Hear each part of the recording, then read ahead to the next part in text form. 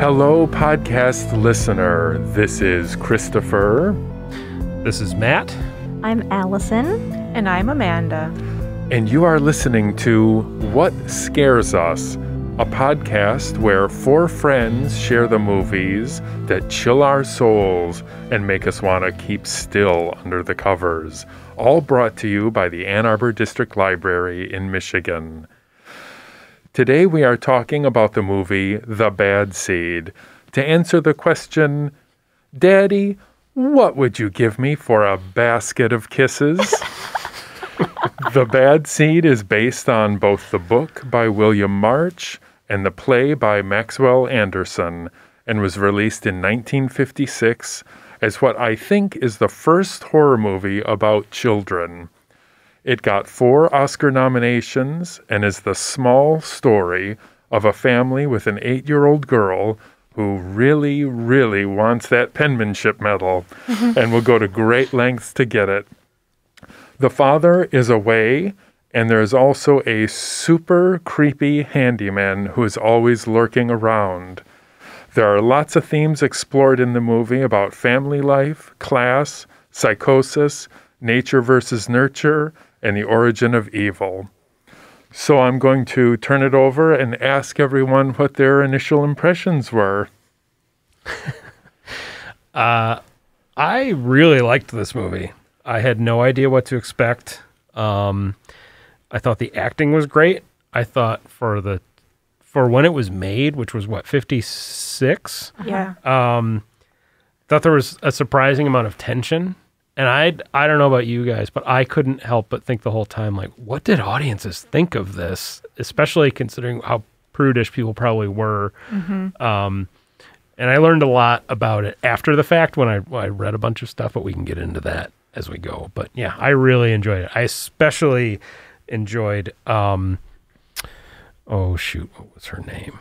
Your Hortense. Main character. Well, Hortense stole every scene that she was in, but I really liked Christine. I thought that she was incredible. Nancy Kelly. Yeah, Nancy Kelly. Yep. I already really love 50s and 60s horror, so it reminded me of some things I already like, specifically the William Castle movie Straight Jacket. I think it has some similarities there. And then I love The Twilight Zone. That's probably what sort of kicked off this whole love of 50s and 60s movies, but specifically horror movies. And it reminded me a lot of the episode It's a Good Life. I thought it was awesome. All the acting was so good. I also loved Eileen Heckert as Hortense. She was my favorite. But I also thought Patty McCormack was like so cool. And yeah, I hated her so much. Yeah, it was great. I also, just for this episode, I brought my tap shoe. Oh my gosh, thank you. Are you going to brain one of us with those? Is there a crescent-shaped piece of lead on the bottom? I tried looking. I took piano as a kid, and I swear to God, I played that same song that she plays throughout the movie, but I only have some of my books, and I couldn't find the one with it. So, well, that's amazing. Allison literally has a pair of tap shoes with her, and now that she knows the song, I'm staring at Allison with strange eyes. Yeah. This was also my first viewing of the movie. I loved it. I hadn't seen a black and white film from the 50s in a while. So it was fun to be forced to hey, go watch this movie from the 50s. It was creepy. I didn't think it was that scary, but it was suspenseful. Again, the acting is so stellar, and I love how there are so few settings. It's all the reaction and the conversation. And I wrote down so many quotes from the movie because there were just so many lines that were so terrific. I like a creepy kid. I like that trope in horror. It depends on how it's done. This one, ooh, I love to hate that little girl so much. And I try to see the goodness in all children. But with her and those braids and those dresses, ooh, she was a real stinker. But I thought it was a great film, and I was really glad to watch it. So I'm excited to talk more about it. Yeah, I have to give credit to my brother and sister-in-law for turning me onto this movie quite a long time ago. And I have always enjoyed it. And I was so happy that we could watch this as part of this podcast.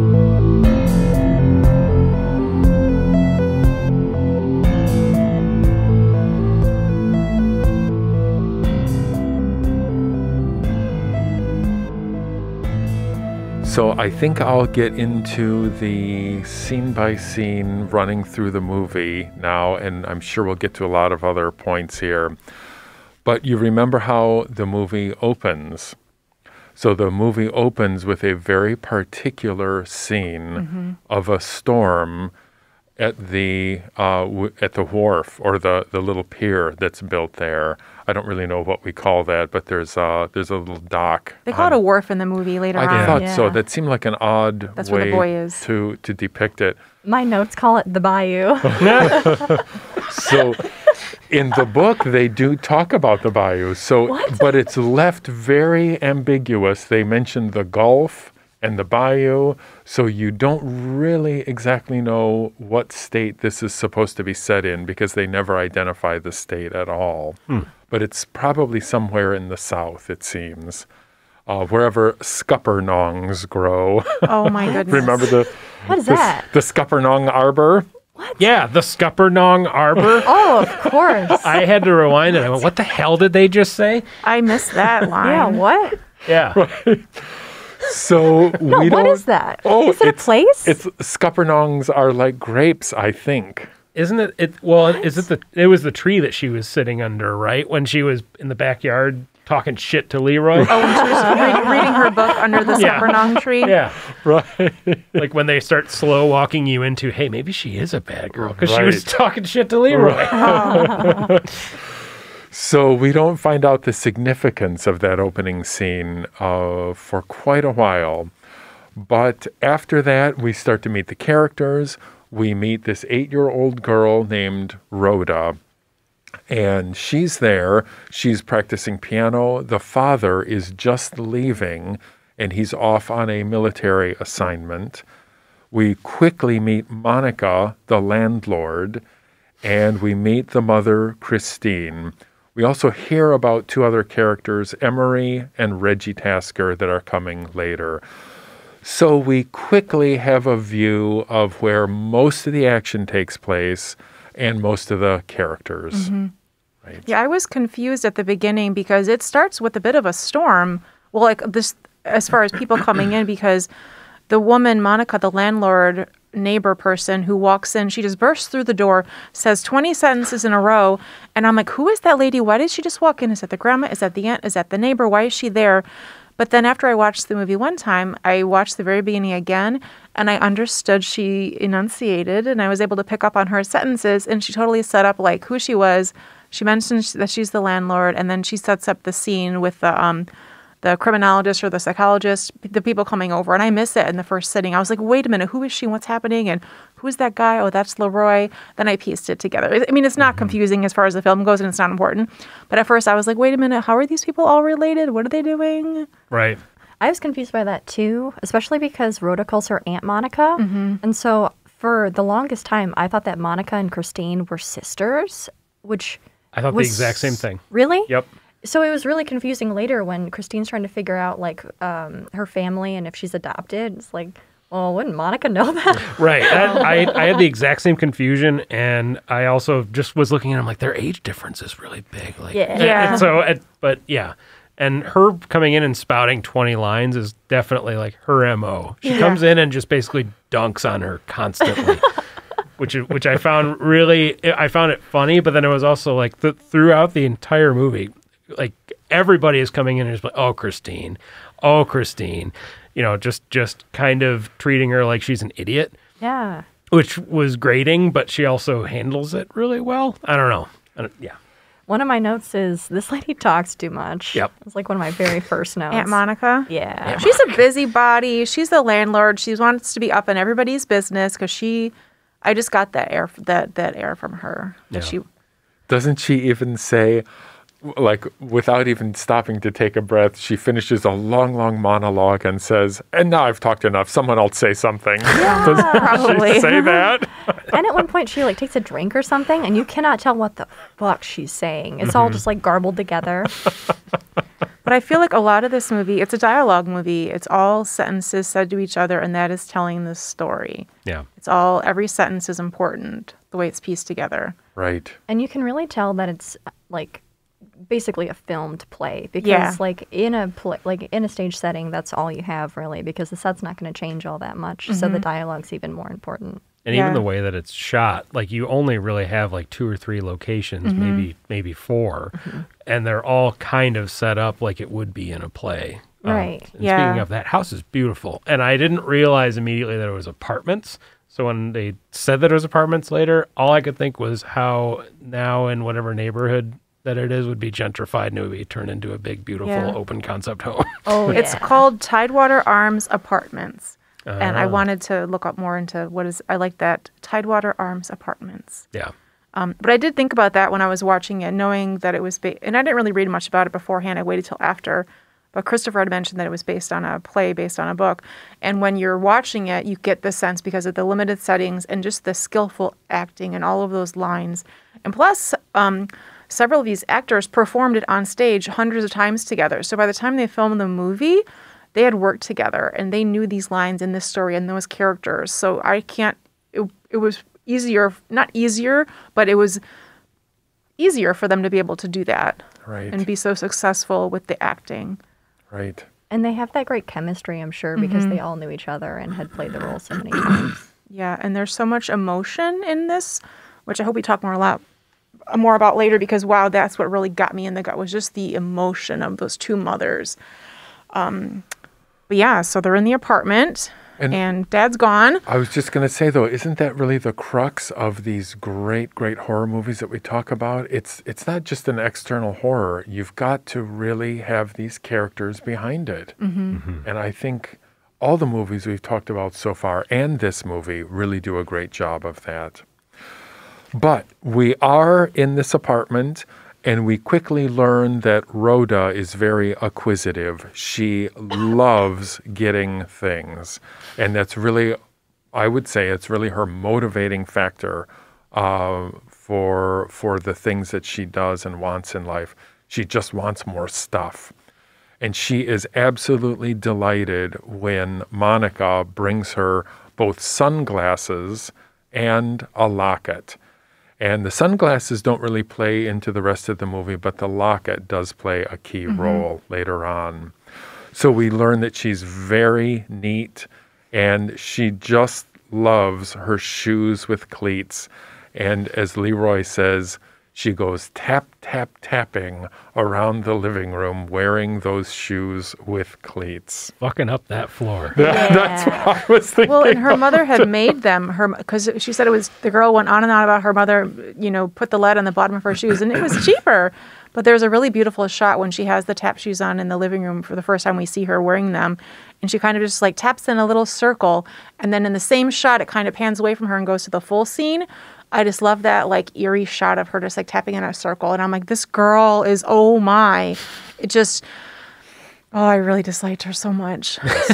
I just, every sentence she said, I would just like nails on a chalkboard for me. Yeah. But yeah, that first time she had that giant tantrum when she did not win that penmanship pin, she throws a giant tantrum. And I'm like, okay, so this is how she is. And this is how Mother and Auntie Monica dote on her and let her do what she's doing. Right. Right. So I wanted to just say a couple things about the scenes here coming up. First of all, the idea of penmanship shows up twice in this movie. First of all, the character's last name is Penmark. And Rhoda is so concerned about winning this penmanship medal at school, and she's very upset that she doesn't win it. So it turns out that the author of the original novel was really into handwriting analysis. The author in general had a lot going on, as you might imagine, but he was really into handwriting analysis and considered himself quite an expert. So it's kind of natural that he would throw this in. It's funny you mentioned that because I think I read online that there's a difference between the book and the movie, in that in the movie it's just an award for the best penmanship, but in the book it's an award for the most improved penmanship, which I think is different. And I also think it's interesting, like, her name is Penmark, and so I wonder if she almost has this, like, entitlement that it should be hers. And even when she says it should have been mine or something. And the mom's like, oh, well, these things happen. You just have to deal with it. But she doesn't say, no, Claude won this and you got to chill out. Right. Well, because she is insisting that she had the best penmanship. Yeah. And she mentions that more. She brings it up again later on when the pen keeps coming up. That we know that I had the best penmanship. I should have won. He lied. He cheated. Right. Right. Well, and every adult that comes through her life just loves to say, isn't she just wonderful? Look at how Yeah. precocious and wonderful she is. Look at that smile. Except for LeRoy. LeRoy. She knows what she wants and she asks for it. Like, no, she takes it, actually. Yes. Yeah. Oh, man. If I could go back for 1 second, the tap dancing pissed me off, actually, because she's not tap dancing. Like, that's not, they could have just taught her a basic, like, flap step or shuffle, shuffle, shuffle. Like, what is she doing? Well, they're not Just even real tap slamming shoes. the back of her heel on the floor. There's only one tap on each one, and the mom made them, so they're not even real tap shoes. There's a line that's like, you sound like Fred Astaire. And I literally yelled, no, she doesn't. Like, what is this? But in the movie, honestly, she is pooping gold bricks in everybody's eyes because she is so Yep. amazing. So yes, she is dancing and tapping like Fred Astaire because she is the beautiful and amazing young, That's sweet right. Right. Rhoda. Yeah, she's a natural girl. That Right. line is so weird to me. I know. Yeah. So when this penmanship medal is brought up, it turns out that Rhoda did not win the medal at school. Another boy won the medal, Claude Daigle, and Rhoda really, really thinks this medal belongs to her. And there's a tantrum that Rhoda throws here. And I was watching this movie thinking, wait a minute, where have I seen this before?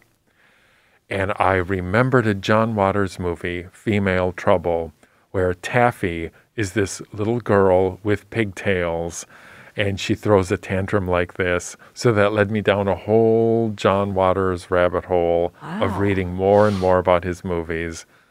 And I rewatched the scene with Taffy from Female Trouble, which is its own long, long discussion.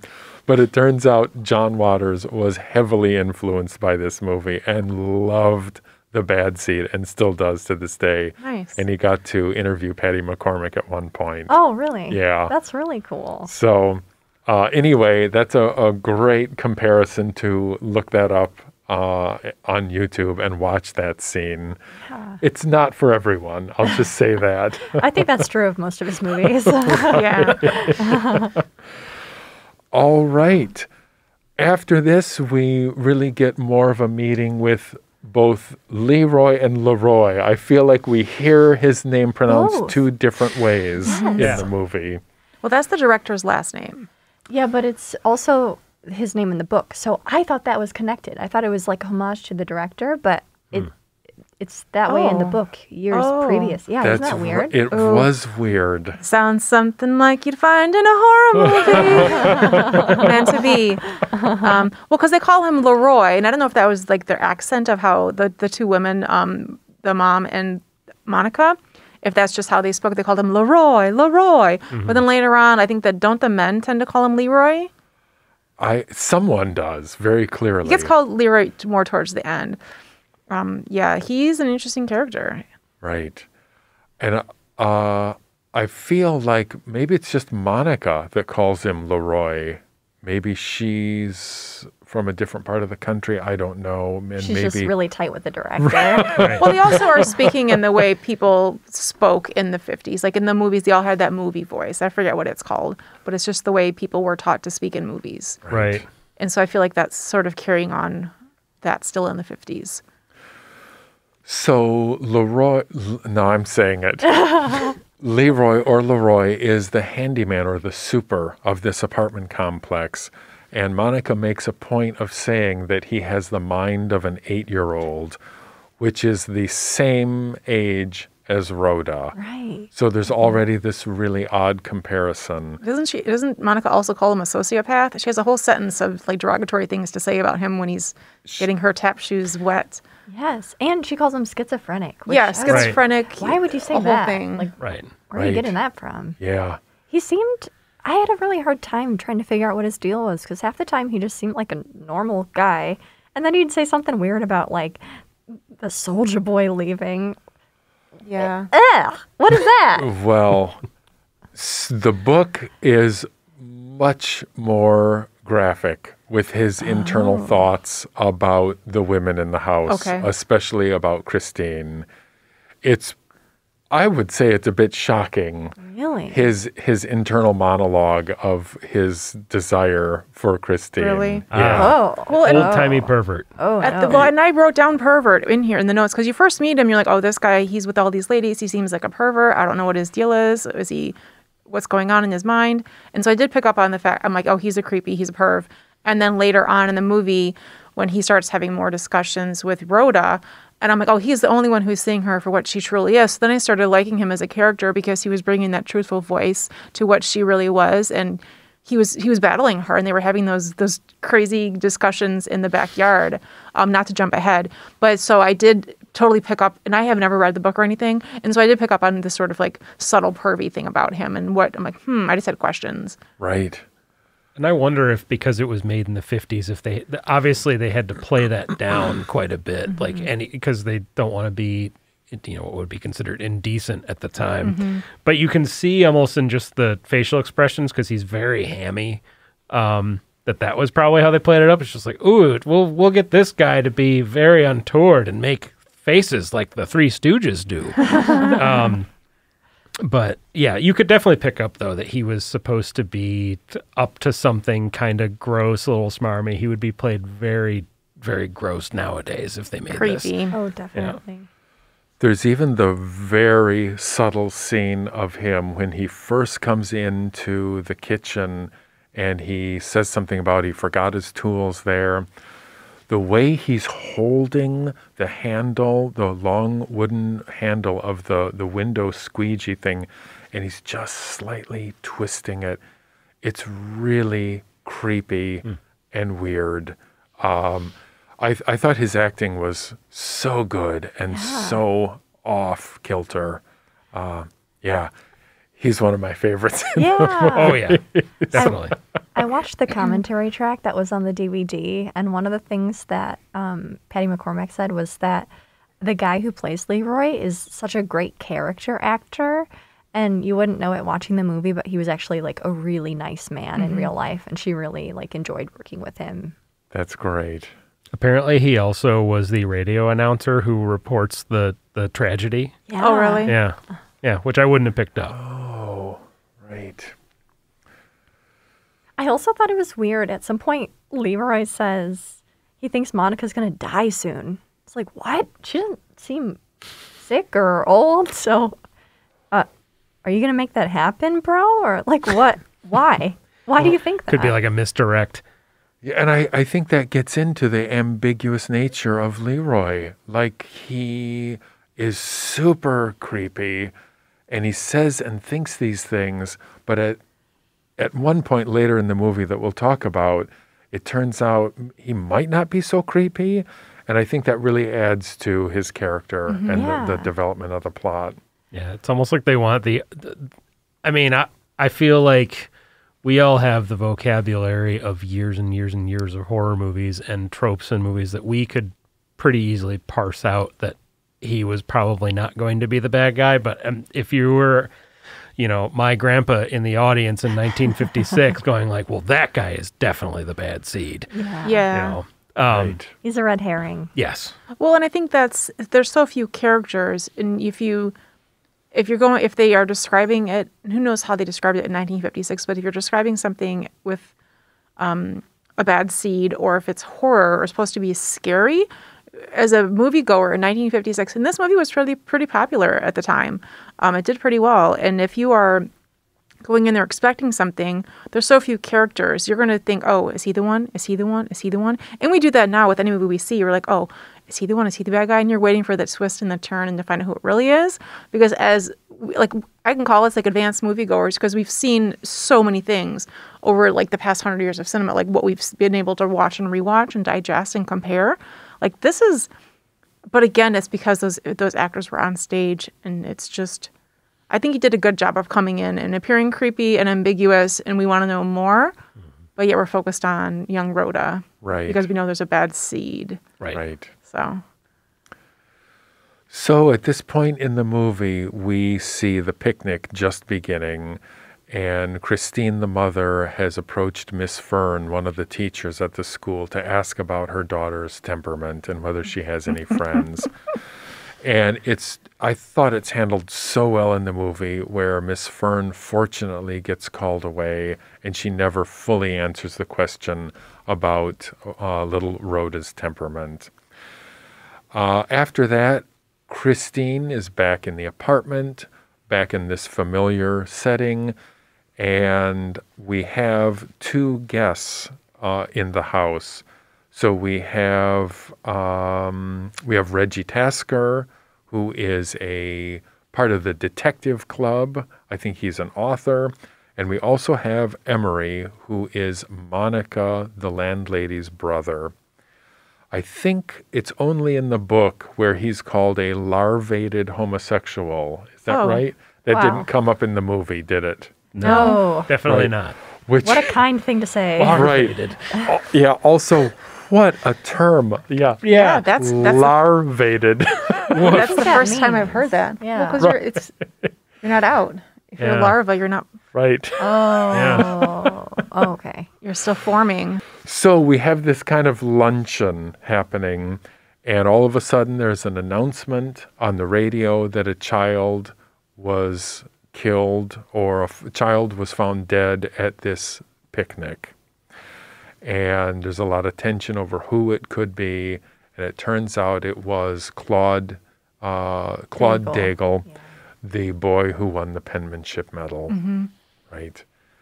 I thought the scene at the picnic was so cool because you start to get a sense of the mom knows that there's something wrong, but she either can't face it yet or doesn't have enough pieces, which when you find out something later, it's like, how did she not know this? But I just thought that was cool. And it's, Well, and too, as a mother, I feel like she's looking for that validation of is my daughter really as perfect as she appears? Does she have friends? Is she okay? I just saw it as this mother looking for this validation of, is she as perfect at school as everybody thinks she is at home? Because again, every adult who comes into that apartment says, oh, you're so beautiful and you smile and you're perfect and you're an angel. And the teacher not really saying anything is the first time that we're even introduced to the idea that Rhoda might be a little shit. Which she is. Yeah. She is. Well, and too, I think the adult scene before the radio announcement, when they're sitting on the couches, that's when they have that conversation where the homicide guy, the chronologist or whatever he is, mentions the old case with Bessie Dakin and Bessie Dakin being poisoned, or the poisoning, and that's when the mom all of a sudden is like, I think I'm adopted. That's a whole scene that happens before the radio announcement. You're right. Right. Yeah, and that really, and again, I didn't know who those 2 men were. I was still piecing together who people were. Yeah. But then when the mom mentioned she thought she was adopted, or I was like, okay, something's up with that. Take a note of that line. Right. So, yeah, I was actually pretty tense during the scene I didn't understand who those 2 men were until way later in the movie, but I was so tense because it's very classic planting and payoff, where in the scene earlier, they plant the seed where, the mom just straight up says there's something odd about her. She's too mature. There's something strange here. And then in the next scene, I was so tense because they do the free association. And I was like, oh my God, she's going to let it slip, or she's going to say something really wild about her kid, and that's going to tip off all these other people that there's something wrong here. But that doesn't end up happening. Right. Instead, she focuses on herself and the dreams she has and how she... But then also the name rings a bell when they talk about the name Bessie Dakin. She's like, Bessie Dakin, I know that name. Why do I know that name? But then she goes on to get a drink at the table or something. But again, these small little pieces, because every piece is important. Every line is so important in figuring out the full story. And there's so much foreshadowing. Not only are they talking about murderers, but they're only talking about female murderers, and they're only talking about female murderers who use some type of poison, which obviously becomes a thing later. There's so much planting and payoff in this movie, which is great. And very, very briefly, we see someone new in that scene who is Sweetsy the bird. Right. And I misspoke earlier when I said we're back in our familiar setting. We're actually in Monica's apartment now for this lunch. That's Monica's? We're not. That's why the bird was there? That's right. We're not in Christine's apartment. We're actually We're in Monica's apartment, which is where Sweetsy the bird is. I don't even remember the bird being in the scene at all. All I remember is the bird coming up at the end. Wow, that's cool. Yeah, that's funny. I didn't immediately put together that was a different apartment, and I think part of it is in a more modern movie there would be a different color scheme because it was black and white. It was just like this is. But I also didn't put together again that this was apartments. I thought this was just a house. So maybe this was just a different room in that house where people just came into Christine's life again to dunk on her. Yeah. Well, and it was just early enough in the movie where we're still trying to figure out who the people are. Why is Monica bursting through the front door? Like, where does she live? Where she's coming from down the stairs into a door. But then we learn that she's the landlord and she lives upstairs. Right. And there's sort of like a come and go as you please thing. Except for LeRoy, he's got to knock if you don't... Before you use your keys. Monica just gets on him so much. Yeah. No, I didn't even, that would have never even come up in my brain. I just, right. Also to me, it didn't really, I guess it really doesn't matter. Yeah. In the commentary, Patty says that all of this psychology talk was really groundbreaking for the time, which was surprising to me because you listen to it now and you're like, what do they know? Yeah. Like, what is this? Exactly. Well, and later, it comes up more later on, too, which I thought was really interesting. Right. Some of those conversations. Is this when they start talking about, like, nature versus nurture? Later on, it comes up. Okay. When, like, with her dad. So on the announcer, Claude is dead. Right. So we find out who has died. So one short little scene that I skipped over was when LeRoy purposely sprays water on Rhoda. Oh, I loved that. Twice, right? Yeah. He keeps going. Yeah. He does it after he's been caught. He's like, I wasn't doing that. Oh, no big deal. Yeah. He gets those tap shoes wet. Yeah.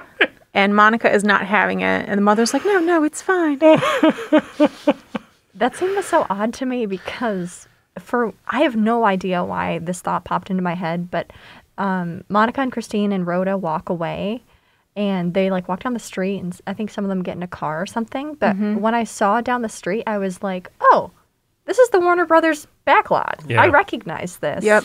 It's like the Midwest residential street. No, that's where it was filmed. And there's like a gazebo in the background. And if I am correct in where I think this was filmed, that's the Stars Hollow gazebo from Gilmore Girls. Oh my God. Yeah. That's so funny. I don't know why that popped in my head. It's so weird. Well, I liked the scene of them walking down the street because also with this little girl, she's always in her cute little dresses with her cute little braids. And she's just skipping and being a happy little 8-year-old. But I like it that it breaks up the visual because so much of there's so few settings that these things are taking place. So the few that are outside, I thought were really well shot. Like there's several later that I want to bring up. But I did like the scene because the camera's lower to the ground and your eyes are on LeRoy spraying those tap shoes. And those tap shoes are so in front of the camera, you know? Right. So again, with the foreshadowing. Yeah. Yeah. All right. So we learn about Christine's thought that she may be adopted, or this haunting, recurring thought that she has. And we go to the picnic. We find out that Claude Daigle has died. Now, Rhoda is on her way home from the picnic, and Christine, the mother, is very worried about how Rhoda is going to react to this death of her schoolmate on this class picnic. And Rhoda comes waltzing in the door, totally blasé. I think she's complaining about her peanut butter and jelly sandwich. Oh, can I tell you a quote? Yes. Mother, we didn't have our lunch because Claude Daigle was drowned. Can I have a peanut butter sandwich? Then they have more dialogue. Mother is concerned, and then Rhoda says, I thought it was exciting. Can I have a peanut butter sandwich? And I was like, oh my dear, why is this child still alive? Yeah. Right. Yeah. But it was so, because it's so sociopathic and beautiful. Like that line, like, I thought it was exciting. Can I have a peanut butter sandwich? As she's skipping around. Yeah. And she's just like, and they worked on him and it didn't work. It was exciting. Yeah. Yeah. He definitely died. One thing that I thought about later, when I was kind of pulling together my notes, is when I watched this scene for the first time, Christine being so worried about what to tell her, I think that is like a pretty real feeling for a parent to feel, because like death is like a hard topic to broach with your kids, especially when they've like seen it. Like something has already happened and now you have to have a conversation after the fact. But and if it's someone their own age, like Right. that's an even more fucked up thing to try to explain to a kid. Like, hey, you can die too. yeah. You know? Yeah. Oh yeah. But she's already killed someone at this point. And Christine knows that, or at least suspects that. So why is she so concerned about talking to her when did they not have a conversation before? Or I was just confused by that. Well, there's probably a lot of inner demons that the mother is dealing with as a parent of this young girl. And if she had any thought or inkling that her child had done something that terrible before to another human, just all the pieces of being like, and I'm not a parent, but just the pieces of thinking about like how to discuss death with her daughter, and then also like reconciling or thinking about the past. And the mom just knows there's going to be a lot of stuff coming up, and she's sort of bracing herself. And you really start to see the mother and her like internal just panics and trying to handle such deep things. Mm-hmm. I also thought it was interesting that Christine asked her if she's been naughty.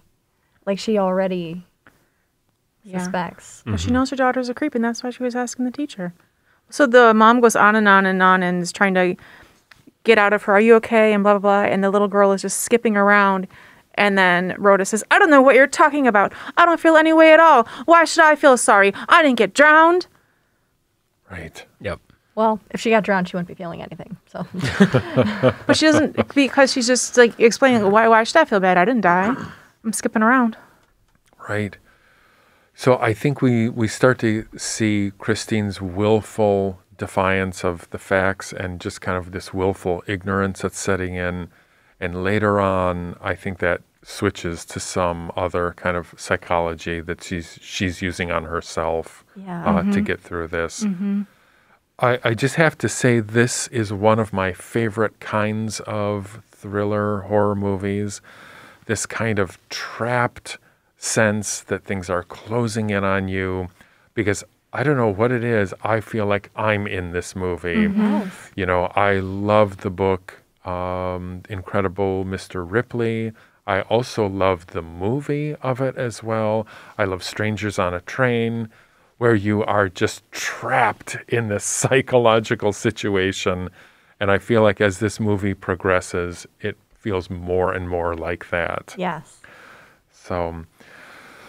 So the next day dawns in the movie, and we're back in the living room, and we have some guests that are showing up here.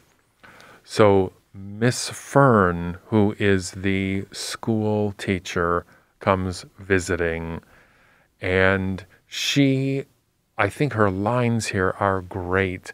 They're so obtuse, so hard to fathom.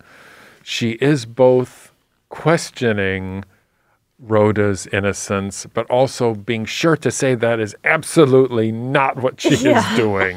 Right. And so she's showing up asking these very odd roundabout questions to Christine, the mother. And then in the middle of that, we have yet another visitor. We have Hortense Daigle coming. Scene stealer. Yes. Unbelievable. Stumbles in, obviously drunk, and has some of the arguably some of the best lines in the whole movie, but also some of the strongest performances. Oh, it's so 'Cause you can painful, feel though. for her. You feel it. Yeah. Like I Even thought though she's a little cartoonish. Yeah. A little bit. it is cartoonish, and I felt bad. Like I thought those parts were funny, but were painful. And it's not just like, oh, it's a funny drunk lady, because she is drunk because she's masking her pain. There's another. It's a pleasure to stay drunk when your little boy's been killed, and she has. But the way she literally just stumbles in, and you just feel that the heaviness in the room of like what she's feeling, and then like what Christine is also what she. It's the two mothers in this are just phenomenal. But yeah. Yeah, I love Hortense Daigle. Her lines were what made me start thinking about like Rhoda's identity. And what I mean by that is like Hortense has lines that are like, you're a superior person. You've clearly always had a lot. And so I started thinking about class differences and how Rhoda can use her privilege as a person with money. I also don't think it's a coincidence that Rhoda is white. Yeah, I just thought that was so interesting. And I loved every time Hortense Daigle was on screen. She's just, ugh. I wrote down everything she said. I couldn't keep up with it. And then when she comes back later, even unbelievable. So it's funny, one of my favorite bits of this scene is looking at Miss Fern, because she is so uncomfortable in this scene. She's sitting there totally silent with her own suspicions, her own thoughts and things she wants to say. And yet she's also kind of just turning away from Hortense because she doesn't want to get all mixed up with this sloppy drunk over here, you know. And meanwhile, she's in the home of Christine and Rhoda, who she has her own thoughts about. But she's just sitting here through this whole long spiel from Hortense. And I just was so uncomfortable watching her in this scene. The only person that's even being a little bit kind to her, everybody's kind of treating her like that, except for Christine. Christine is trying to understand, but everybody else is just kind of shying away like, oh boy, she's a drunk. She's just running her mouth. She's a mess. Right. Well, Christine feels guilty because she knows her daughter might be involved, but also she needs to console this mother who is in deep pain, but she also needs to get this drunk person out of her house, because you never know how that's going to go if there's like an intoxicated person like in your home, and like they could destroy anything or say anything, or plus you're there with your kid's teacher and you think your kid just murdered somebody. It's like a lot. So I think the mom, Christine, did a really classy job of getting Hortense out. Yes. Were house visits more common?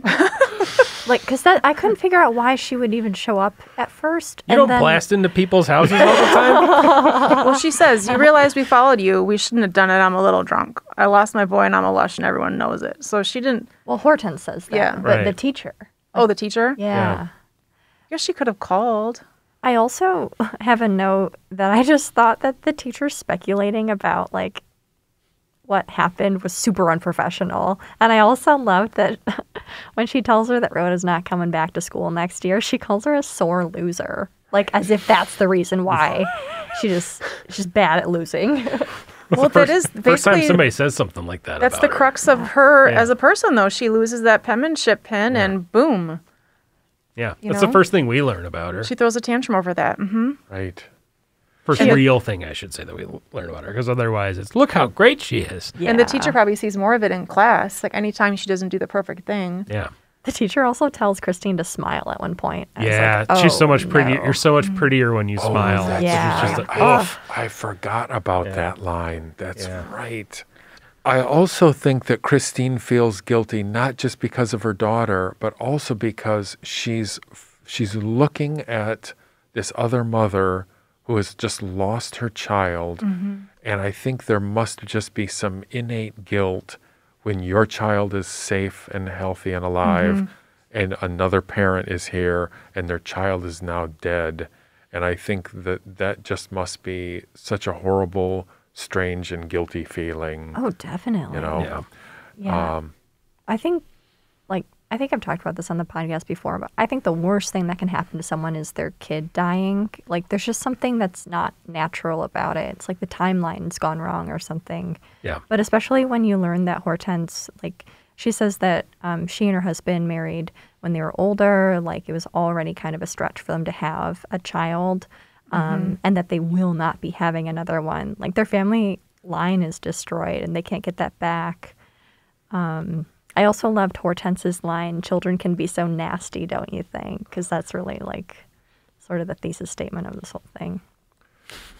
And also, I know this comes up later, but I think it's another testament to the great writing of this show where we see Hortense flip quickly.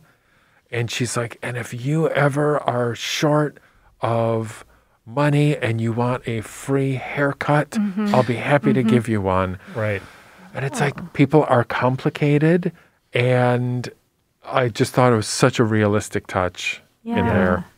There's also that line, Christine says she'll have to live with this until she dies. I think that also speaks to what you were saying about like Hortense's life from here on out. Right.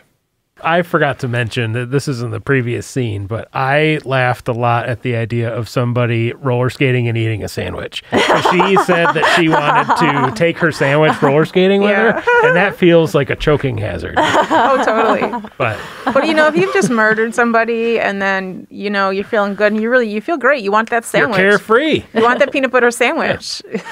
Got my medal. Gonna eat my sandwich? That winning was a great scene, and I didn't mean to skip over Totally that, forgot but it. yeah. Forgot to mention that. Oh, And I like how man. she's got the skate key and she's like tightening her skates. I thought that was really sweet. See, all I could think of is, oh my God, she's going to trip on an uneven sidewalk. Well, isn't LeRoy out there too watching her do up her skates that she's sassily got her sandwich and skating off? Exactly. I think she Yeah. says something shitty to him, too. Oh, she does. They She's do. like, Yeah. F off, and then Yeah. she rollerblades into the sunset. She does seem to be a better rollerblader than tap dancer. Yeah. Oh, there is one part, I don't know when, there's an early reference around the time before Mrs. Hortense, or before Hortense comes in, where LeRoy says, "I'll find a way to scare you." Oh, Right. yeah. So Which is a he's- cool thing to say about a kid. Yeah, the jig is up. I know what you're up to, kid. I'll find a way to scare you. I thought that was a great line. Yeah. Oh, man.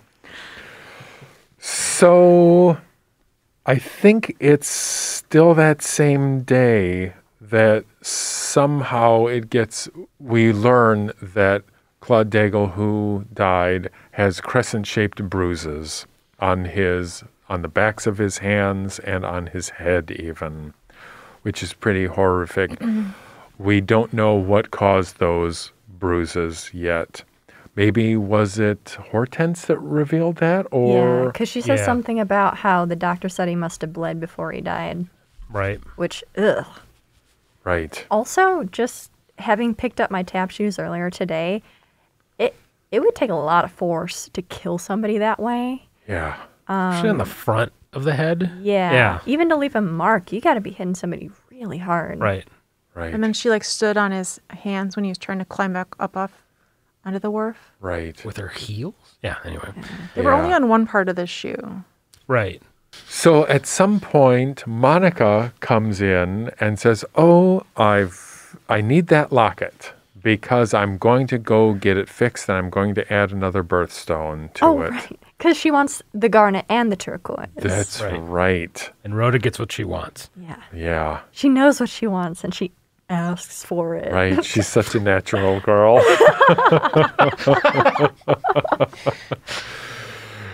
I don't know if it's just in the book or if it's in the movie as well, where Monica says she's not like one of those girls that needs therapy to decide if she wants chocolate chip or like mint swirl. Yes. That's great. And that got me thinking about like Rhoda's identity too, because there's so many lines about like she doesn't want to wear blue jeans like the other girls, or you know, she's such a natural girl. She always wears dresses. Like, what is this person saying about her gender and like pushing away those sort of typical gender norms? But she's also a murderer, so Right. what does that mean? Right. Yeah, well, too, it goes into like psychosis and like mental illness. And if, when they get more at the scene earlier where Christine was trying to figure out if she was adopted. And you mentioned this earlier, Allison, where it was a female serial killer. So there's a lot of like, it's almost like they're going into like females being the ones that are, you know, mentally ill and doing these things. Right. Which I imagine was probably a new or a novel concept back then. I imagine that a lot of the ideas in this were probably taboo, which is why they bring it up the way that they do. At the end? I kind of thought it was refreshing because, like in the episode "It's a Good Life," it's a little boy. I feel like that's much more common for like a male person to be violent or a serial killer. Oh, or totally, whatever. totally. Yeah. Sorry, Sorry, Christopher. it's fascinating that it's a female and it's fascinating when it's a child, even now. Right. Not yeah. fascinating in like a great way, but it's just, it's Right. It is interesting. goes against the norm or what. I mean, it gets people's attention a lot more because kids are supposed to be innocent, Yeah. not bad seeds. Well, and in movies, I feel like in movies, if you want to talk about like the quote unquote creepy kid movies or the killer kids, there's plenty of male and female children that are doing, you know what I mean? And they're both good and creepy in different ways. Monica is back. She wants to borrow the locket so she can have a new stone put in. And Christine goes to fetch the locket. And in doing so, she is digging through Rhoda's treasures. And she finds Claude Daigle's medal. She makes a great face. Yes. It's so funny that she's shocked by it though, because as soon as what's the landlady's name? Monica. As soon as Monica comes in, she's like, "I want the locket." I was like, "Oh shit, here we go. She's gonna find it." Well, you knew that because that was the reason for her to go in the treasure box. Was you knew she was going to find that. She knew she was going to find that penmanship pin in there. But when you do, it just sets it up for like, oh man, like you know. Yeah. But I think one cool thing about the scene before that is you never see Rhoda fiddling with her treasure box. She walks into her bedroom. She immediately puts her skates on. I think the camera pans away or cuts away, and then it goes back to Rhoda, and then she leaves her bedroom. And it's like, so the viewer really hasn't been primed to know that there's something in there. At least for me, I Right. wasn't. And I thought that was just a cool touch. Yeah. Christine confronts Rhoda and wants to know why she has the medal and how she got it. That's a great scene. And now we start to see Rhoda flipping out more, and she immediately goes into her super precocious, "I've got the best mother. I've got Gross. the prettiest Oh my mommy." God. I couldn't even with that. And Very slimy stuff. and she had her hands all over her face. I've got the Yeah. prettiest Oh. mommy. And Ugh. Yeah. Yeah, you feel like Christine is just like a hostage in that second. yeah. Ugh. Well, she's so easily manipulated. Yeah. It's, She's so manipulative. That's just the same thing with the hugs and the kisses in the baskets. It was so much so that I started to guess, like, is this a movie where Rhoda is actually like an adult? So in that scene, though, when she is asking her about the medal, is that the same scene where she asks her about the woman, Yes. their former neighbor, their former place falling down, Mrs. Post. and she steals the globe with the fish? It's that same bedtime conversation. But I don't think Christine is buying it this time. She really, really wants to know what's going on.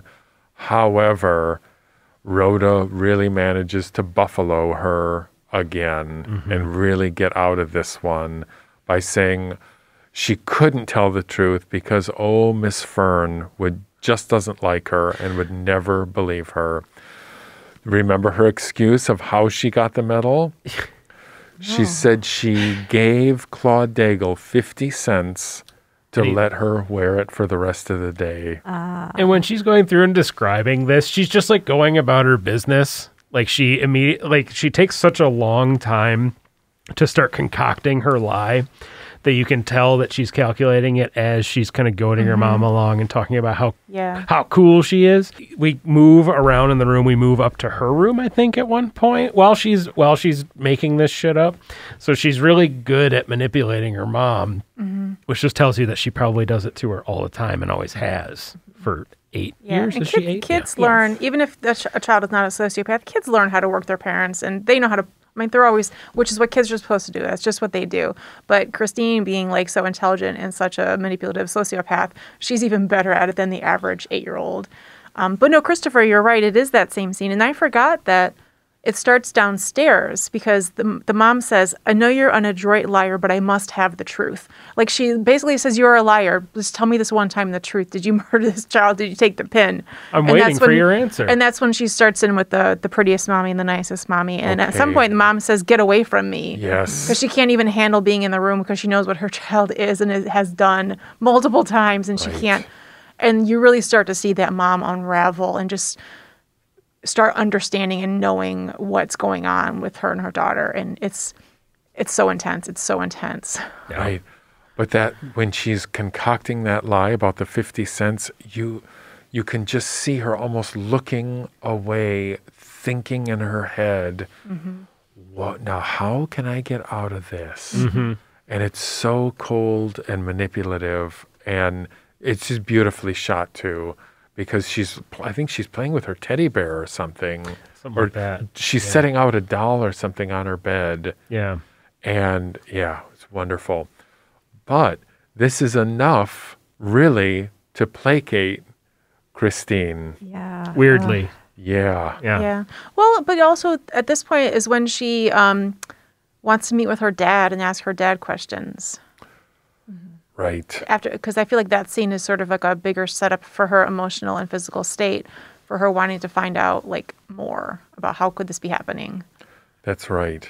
I'm glad you reminded us of the 50 cents line because that sort of like it like hurt my feelings sort of watching that because like we learn in that earlier scene with Mrs. Daigle that like their family doesn't have that much money and that she was like super proud that Claude earned that penmanship award himself. Like it seems to have been a big deal in their family. So then for Rhoda to claim that she could buy him off with 50 cents to wear this thing that he like so like worked hard to earn. I just looked it up. 50 cents is like $5 today. Right. Like, oh yeah, I'll give this like loser $5 so that I can win like the pin that I'm supposed to have anyway. Ugh, Right. gross. And when you're 8, why, like in that time, why would you have that kind of money? It's So before the dad comes over, that other guy comes over. Oh, the Christine's dad? The writer, the criminologist writer guy that they had dinner with earlier. right. Right? Yeah, so Reggie, Oh. that's right. Reggie Tasker's over and Pops comes over. He is an odd character. He practically comes in the door and says, "Hey, darling. Hey, baby." Yeah. Right. Yeah. Who, the dad or the writer? Dad. Well, the conversations with the writer before the dad, that's when she starts asking about like I'm children. writing a book. Yeah, she wants information on, Yeah.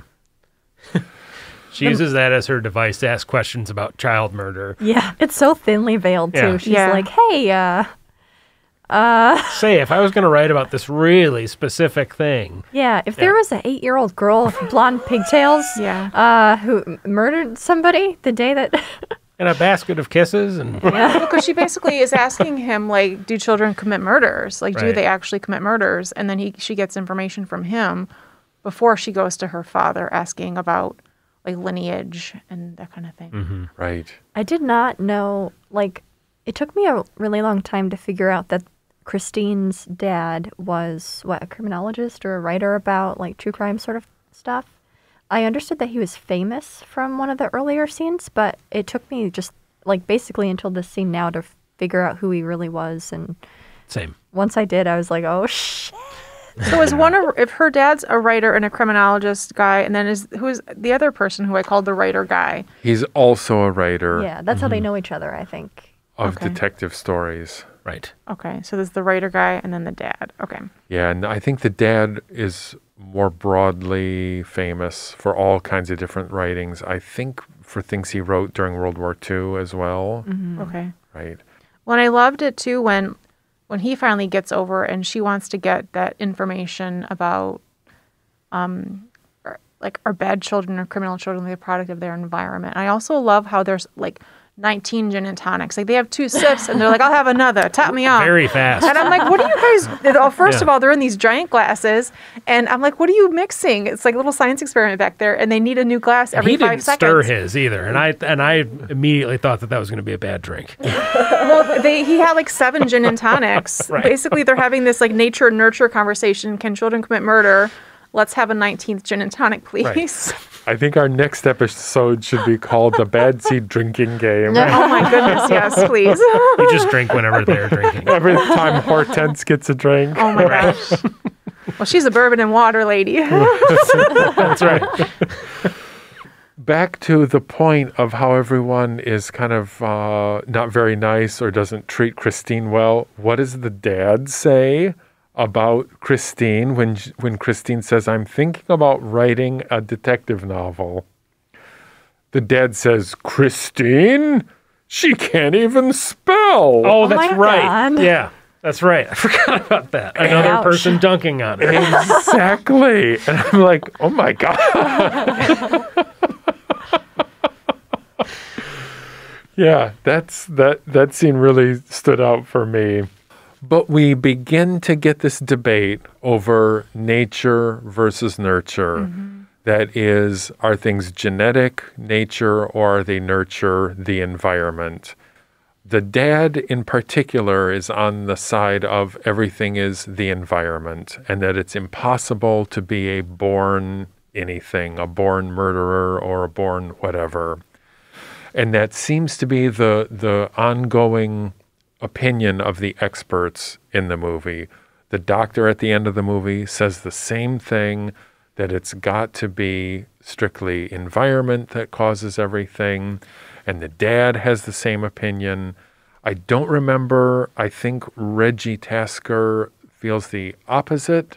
Isn't that right? I think so. I think he's at least open to the idea that some things could be genetic or nature. Is that correct? Right. I think don't quite remember. So, and I think I feel like it's lines just to introduce doubt in the audience, or, it's like all of those conversations just kind of feel like they're to move the audience's opinion around on if Rhoda is really bad or not, especially early on. Because there is obviously a turning point where it's like, oh no, she's definitely bad. We know for sure she's bad. But before that, any of those conversations are like just to steer the audience. Well, and 2, the mom is looking for that yes-no answer. Like, even if you're in a beautiful, lovely home, can you still have a child who's going to commit murder? Like, the mom is still grappling with that, and so she's looking for answers. But at the end, with the doctor, when children can inherit criminal tendencies in their blood, so the doctor has the opposite point of view. The dad is talking to the doctor, and the doctor says that to the dad. That's why. Right. Okay. Because the dad is the only other one who knows what happened, or who knows that that she's a bad seed, because she knows that the dad knows that his adopted daughter is a child of a serial killer. Mm-hmm. And so the doctor says to the dad, children can inherit criminal tendencies in their blood. So the dad is he's getting that information, but the dad's not going to share it because he knows that Rhoda might be not okay. Mm-hmm. Okay, I must have mixed that up, right? Yeah. I remember that conversation now. That's right.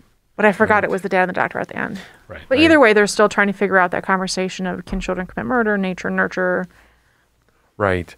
So at least we're getting this point in this open debate about, is it environment or is it inheritance for all these traits? I just think it's so funny they think they have to choose. Because I think, don't we know now, like, it's both. It can be both. Yeah. Yeah. I also think it's interesting, like that line that you said about how they can like inherit criminal tendencies in their blood. Like that's not true, but you definitely like can inherit mental illness or like, you know what I mean? Like sociopathy or psychopathy is just like a chemical imbalance in the brain. So of course, but it also is often like triggered by, I think, childhood trauma. Right. Well, we know that this movie is not exactly the foremost authority on mental illness when Leroy is talking about schizophrenia or when they're talking about schizophrenia earlier, because obviously the definition of that Well, plus it's a movie in 1956 based on a book that came out before that, so Right. it's a very different time to be discussing all these topics as well. Written by smoking doctors. Yeah. Yeah. Yeah, he goes in there for a light. That's the conversation at the end. Yeah. He goes in there for a light, and the dad gives the doctor a light, and then the doctor says, yes, criminal tendencies can be in your blood. Right. Let's have a smoke. Yeah. Right. Well, after all these doubts are starting to creep in, and Christine is really wondering and getting nervous, I think is it the daytime or the evening when we see little Rhoda carrying a package, sneaking, trying to get out the door. And I think at this point, Christine is a little more wary of her cherubic daughter, and she chases her down. They have quite a struggle, which I thought was fantastically acted. Mm-hmm. And it turns out that inside this package are the shoes. Right. And suddenly, Christine has a revelation, and she realizes, oh my God, you're trying to burn the evidence because these shoes have crescent tap soles on them. Right. Well, because Leroy told her that the bloodhound, the blood stick hounds are going to come get her. Right. And that Yeah. great back and forth between them in the backyard where I learned that Excelsior was not just a thing that was shouted in a cartoon. Yeah.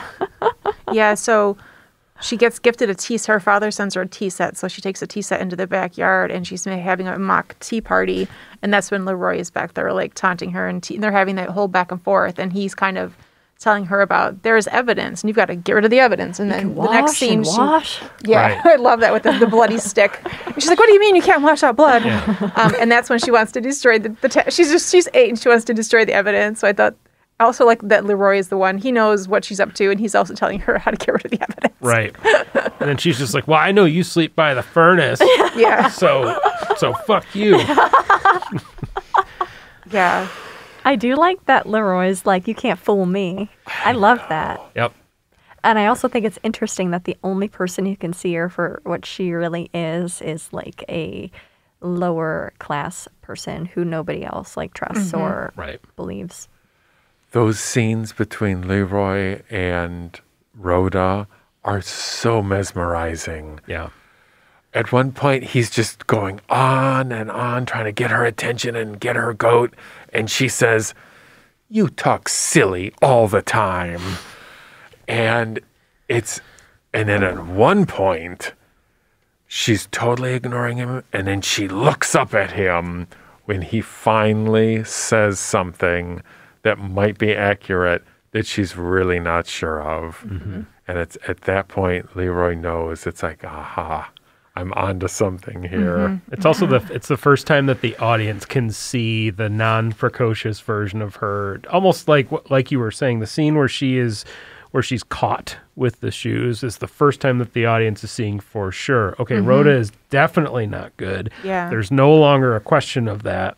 Now we just have to see how this plays out and how her mom deals with it. Right. 'Cause I don't know how I would deal with it. Oh, man. Yeah. And what does her mom do? Well, after that whole scene, they have, another argument, and the mom says, "You've got to get rid of those shoes."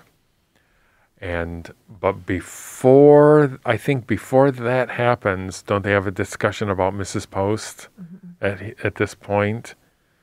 I think Rhoda is just leaving the room, and Christine, the mother, stops her and says, "Now just tell me, was there really anything else that happened with Mrs. Post?" And Rhoda says, "No, that was all. She just slipped down the stairs because it was icy." And then she suddenly changes and she says, "Except that I slipped into her on purpose." Oh my God. Yeah. Oh, so good. Such a great scene. And this is one of a few scenes that is so much more effective in the movie than in the book, because there are a couple scenes that they draw out so long in the book, and the sudden realization of some of these things in the movie is so much more striking and effective. So, Well, and the movie is, I feel like the movie is pared down. The movie also is 2 hours. I think a 2-hour movie in 1956, that's a long Not movie. common. That's a long movie for that time, but it's coming from a play, and a play can be way longer. And I feel like if there's other pieces in that book that could have been in it, I mean, I don't know how they would have. I don't know how they did it. But there's another great scene after she tries to burn the shoes. The mother knows the mother's going to say, yes, burn the shoes.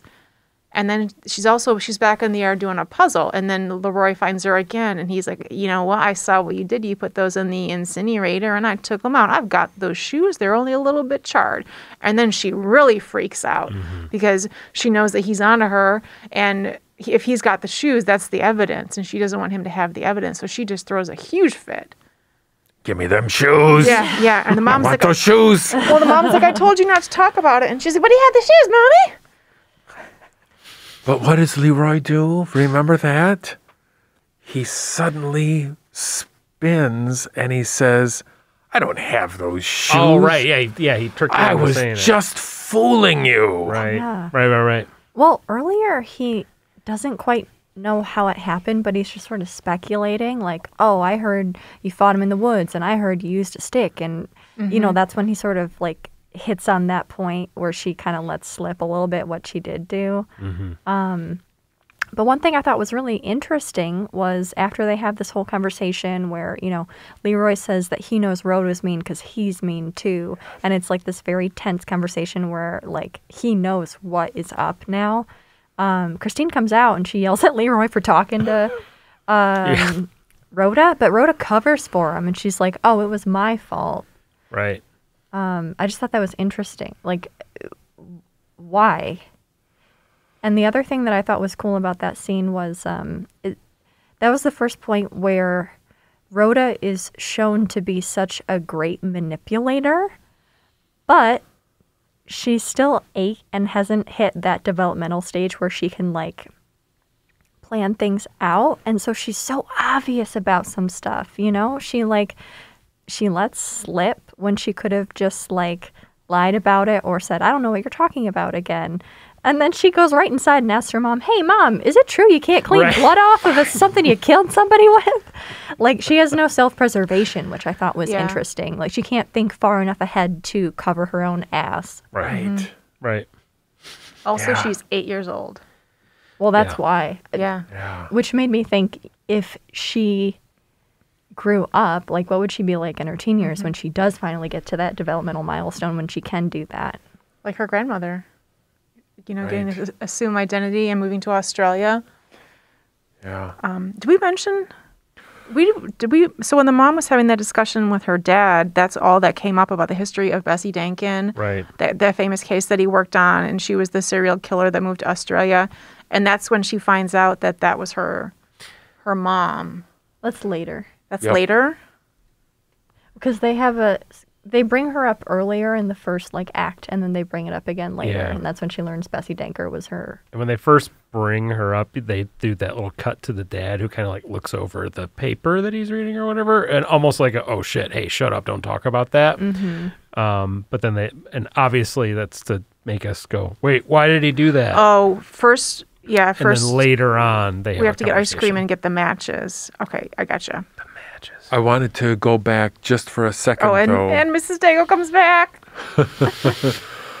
But when Rhoda is burning those shoes, there is such a beautiful filming shot. Such a beautiful shot. Oh, I noticed that too. Yeah. So what we see is we still see Christine in the background, and we see this long hallway, and we see Rhoda coming out the door. She opens the door. She's in total silhouette, and she dumps the shoes into the incinerator, and then the camera pans up. And I think one reason it stands out so much is because there's so little of that in this whole movie. There's very little camera work, and this really, I thought, was a striking scene. Yeah. Right. Yeah, I also noticed that, and it was especially noticeable because, for the most part, this is just a filmed play. which is great, but it has like a very particular style. And this was the first shot that was like more cinematic with like the camera actually moving as opposed to having just the one camera in, for the most part, like a solitary, like stationary position. Right. Right. Yeah, so when we did have those sweeping pans, or there were different things happening, like that's why I noticed at the very beginning when she was tapping in a circle and a pan from her to going, are you in little things? That's such a small part, but there's so few quiet moments in this movie. Every single scene and dialogue has so much intention. Right. There's not a lot of room for that. Those fancy pans. I'm still putting air quotes around tapping. Tapping. Sorry, Allison.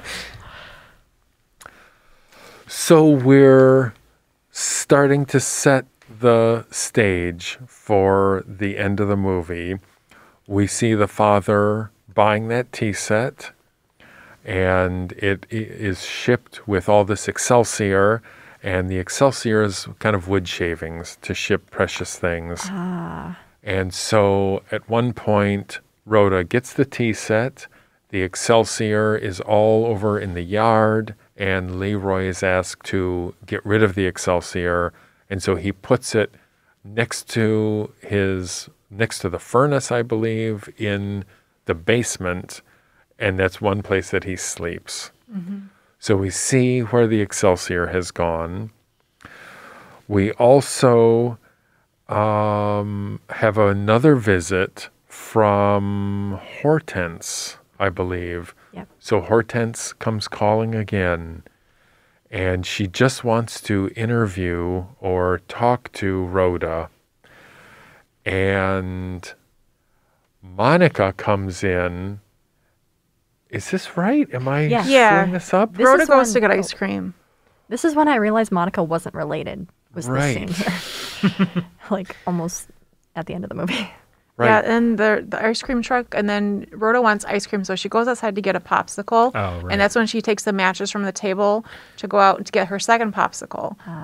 Right. Right. That's right. She gets caught taking like 20 matches, and then she's like, all right, I'll put these back. And then she takes 3. And there's a shot of the 3 matches in her hand as she goes out the door, which is beautiful. It's so good. Yeah. As she's Yeah, headed and so out when the she's door. getting ice cream is also when Mrs. Daigle comes, because then her hands are sticky, and then when Monica takes her away, she's like, oh, we'll wash up upstairs. That's right. On her way to her other social engagement that Monica just made up. And I love when Hortense goes on and on about her and her social engagement, Yes. social obligations. That's what it is, right. I didn't know Rhoda had all these social engagements, traipsing all over town with important appointments. If you know what I mean. And I think, yes, we do know what you mean. Important appointments to murder. Yeah, I love that when, again, another great scene with Hortense when she comes in. Hi, I know you don't want me here and I don't want to be here, but I can't stay away, so I got a little drunk and came over. And then it's just, again, it's not like silly and funny. It's just so heartbreaking because she knows that that Rhoda was the last person to be with her son when he was alive, and she knows there's something, she wants more information, but she also can't handle her grief, and so she can't stay away. So she got a little drunk and came over because she can't handle it, you know? Yeah. Right. And then poor Christine is trying to console her, but also feel this terrible guilt of, oh, it's just so terrible. It's a great scene, though. It's a great scene. So going back to the scene where Christine realizes that her daughter really did kill Claude Daigle, at this point, you know, a thoroughly moral person would say, well, my daughter's a murderer. I have to call the police. What scene are you talking about? So going back when the shoes are revealed and she has this sudden revelation, oh my God, it's the shoes, the crescent shape on the tap shoes, before she tells Rhoda to burn the shoes. Going back to that scene, a thoroughly moral person would call the police and say, I think my daughter killed someone. But in fact, we see this kind of parental instinct kick in where it's like, I've got to protect my daughter and I will never let them hurt you. Mm-hmm. And I think it's such an interesting switch, even though this is the thing she's been most horrified and most worried about the whole movie. Now that she knows it's true, she's flipped. And she's like, okay, I won't let them hurt you and I'll protect you. And I just think it's part of her kind of psychotic journey as a parent in this scene. This was something I kind of struggled with throughout the whole movie, is trying to figure out, you know, a lot of the movie puts you in Christine's shoes, and if I was in this situation, what would I do? And one thing I thought about a lot is like, when Mrs. Post died, would things have turned out differently if Christine had intervened sooner? Because she already has suspicions. A year ago is when that happened. And like, you know, kids are sociopaths, like, or not all kids, but there are All kids. children. There are kids who are sociopaths or psychopaths. Like, there are kids who are born like that. Like, that's a real thing that can happen, and that could be a real worry for parents. But the thing I wonder about is, like, now there are therapies that can help with that sort of thing. What resources would have been available in 1956? Yep. I don't know. Like, are your options like being put in a home for the rest of your life, lobotomized, jail? Like, what can she do? Right. I don't know that I would choose to be an accomplice, Right. but her options are limited. And the other thing I think about is, like, it's 1956. Christine can't even open a credit card in her own name. You know what I mean? She's like, she has very little agency as an adult woman. What chance is Rhoda going to have, especially as she gets older? Right. I don't know. Yeah, I was thinking about that too. It's like, what are the options available to her? You know, electroshock therapy, you know, just have her child sent away forever. And I think you do get a little begrudging sympathy for Christine. It's like, this is her only child. You know, if she could prevent it from happening in the future, what decision should she make? You know, It's, so it's just complicated. call the police. Yeah, that's the one. Yeah. Well, and I think too, I mean, Christine has a lot going on too. So even if you, like, we talk about like getting help for Rhoda, like, Christine has a lot. Like, at this point, she's alone. Her husband is gone. It's just her and this child, and she's questioning like her parenting, and she's questioning her child. Like, at the beginning, this is not the first instance that she's doing it. We're just coming into her life at this point in time. But at the very beginning is when she's already going to the teacher and asking her, you know, how Rhoda is in school. Is she nice, or does she have friends? Because she's trying to piece together, because she knows things about her daughter, and she's coming to grips with that. So she also has a lot going on, and throughout the whole movie, like, she has several little breakdowns over what's happening. And so at the end of the movie, the mom is completely not okay, and, like, you know, she needs help, Right. like, mentally. Like, it's, yeah, there's a lot of mental illness going, and a lot of Plus- pain. Yeah, her dad doesn't even know that she can spell. Yeah. Well, there's that. I did think it was interesting, though, that once Christine and her dad have a couple conversations about it, at one point he says something along the lines of, like, what's Rhoda done? And he starts looking at her different. Like, I feel like he pieces it together way quicker than Christine ever did. Well, because he's known the whole time that the grandma is a serial killer. Like, Right. he has known the whole time her lineage. I wonder if it's like a ticking time bomb sort of thing where he's been waiting Yeah. to see if this He happens. wants to know. He's like, oh, what's happening now? What's happening? What does she do? Let's go. Is she on cue with what she's supposed to be doing next? Right. How many bodies? Yeah. Is it cereal yet? Pass the gin and tonics. Like, Well, it also makes you question, like, what side of the nature or nurture debate was Christine's dad on earlier? Do you remember? I thought he was on the side of nurture. Okay, that makes sense for his history. Right. Right. So why would he take Christine if he thought she was going to, yeah. Right. I think somebody says they can turn out that way even if in a nice home. Or can they turn out that way if they... I like thinking that when they moved from wherever they lived, where Miss Post was, they looked at Tidewater Arms Apartments and were like, well, this looks really nice. We got to get her in here. Yeah. Well, and I too like, and we didn't mention, but the conversation that, for going back again, where she's talking to her father about the nature nurture, that's also when it comes up about being a bad seed and what is a bad seed. Like they mentioned the word bad seed a couple times in the movie, and that was one of the first instances of. Right. So when she's talking to her dad again, and she really demands to know, and she says, just tell me the truth. I think he's still lying to her. Mm-hmm. And finally she says something like, I have the answer I needed. And then I think the dad is pushing her more on, what name do you hear calling you? Mm-hmm. And she shouts out her name.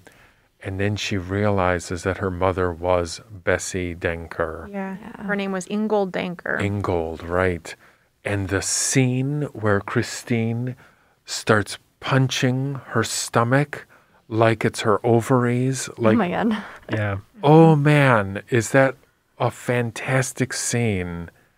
And she's so distraught at who she is, finding out her identity, and then realizing that in her mind she has passed down this horrible, horrible legacy to her daughter, who is a murderer. Why didn't I die to end the agony? Yes. Right. Oh my God. I also wonder, one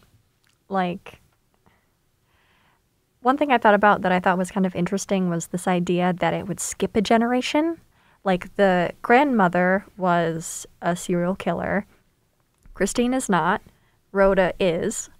But I almost wonder, like, once she has this realization that this is what her lineage is that when she decides to kill her?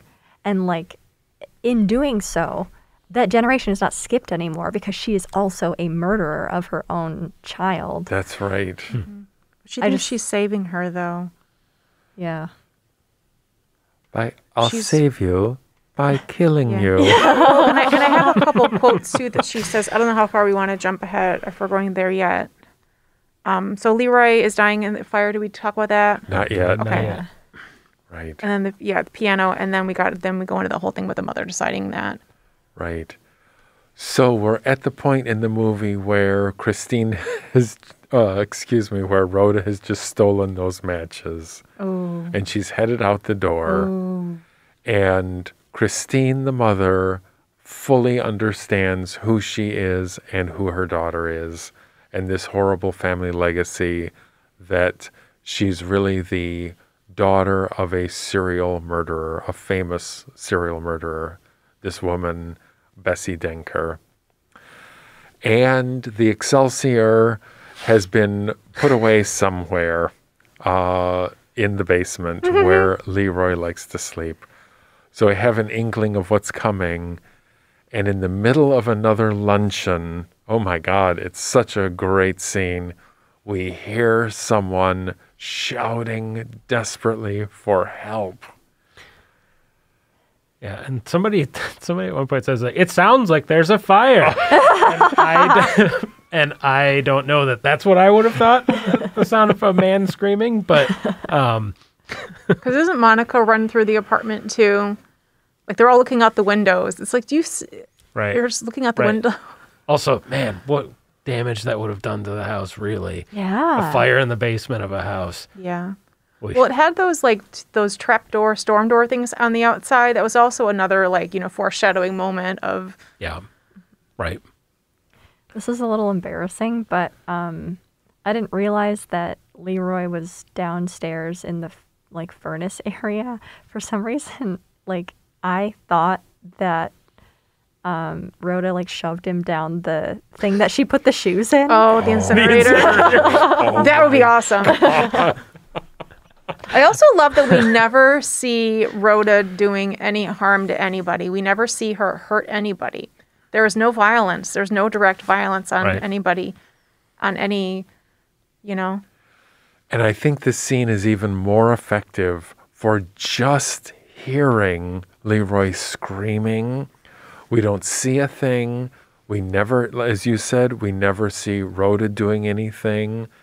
It's just the aftermath all the time. And seeing Christine's face when she's just like, he's not moving anymore. Like, and she's horrified, and that's all we get to see.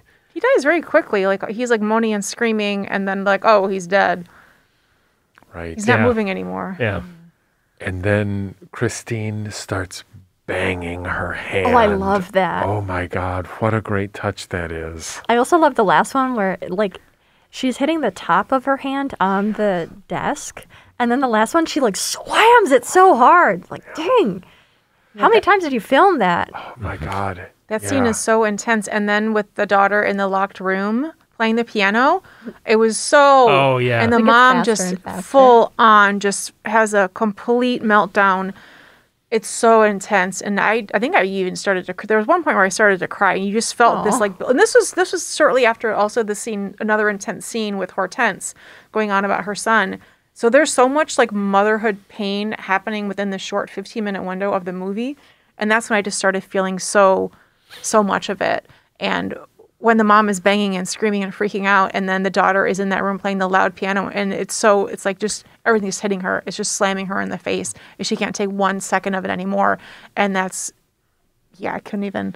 Yeah, it's like sensory overload. Absolutely. And it was really well done because as a viewer, I was in that. I was like, oh, stop it, make it stop. Well, imagine how intense that was as an audience in 1956. Like that at that point probably hadn't been exposed to too much stuff like that. Mm-hmm. Oof. Well, there was one, I watched the little 15-minute documentary with Patty. What's her name? Patty McCormick. Patty, when the interview with her where it's basically just her talking for 15 minutes, and she was talking about the play and the performances, and she mentions the performer who played Hortense and how amazing she was, because she, for doing up over 300 performances of this, to go back to that grief every single night, she was just in, and she was a child when she was seeing that happen, but she was saying that as an adult actor, knowing what that actress had to do to go on stage every night and feel that grief of losing her son over and over and over and over, I was just like, wow, that's so true. That's amazing. Yeah. I think she got nominated for an Academy Award and then won a Golden Globe. Yep. For that Yeah, she did. performance. Yeah. Yeah. I love, Christine has a line that's like, it isn't what she's done, it's what I've done. I just thought that was like really nice. Right. That says a lot. Personally, I would have liked to see Leroy burn. Coming from a 2022 I was going to say, in a mindset. modern movie, it would have been grisly, and we would have seen his skin falling off. Yeah. Because you don't see any violence. It's all in your mind, which is it makes it even creepier because you don't see it. You're imagining and feeling it. You feel it. It's so visceral.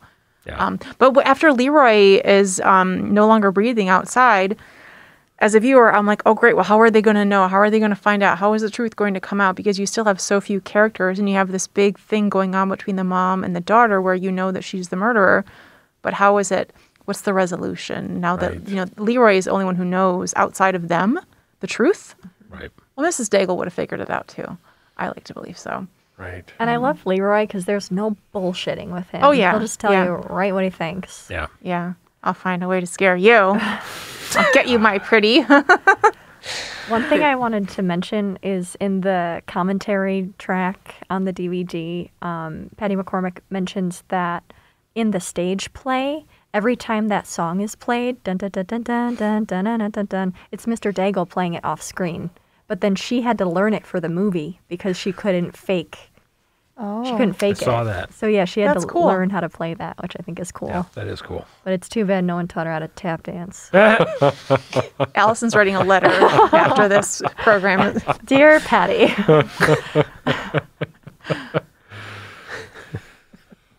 So after this horrific death of Leroy, the scene changes back to Christine reading a bedtime story to Rhoda, and everything is calm and peaceful. We don't immediately know what is going on. I have to admit, I even thought maybe they're in jail. Like I had no idea what was happening when the scene first changed. When she was on the couch. Right.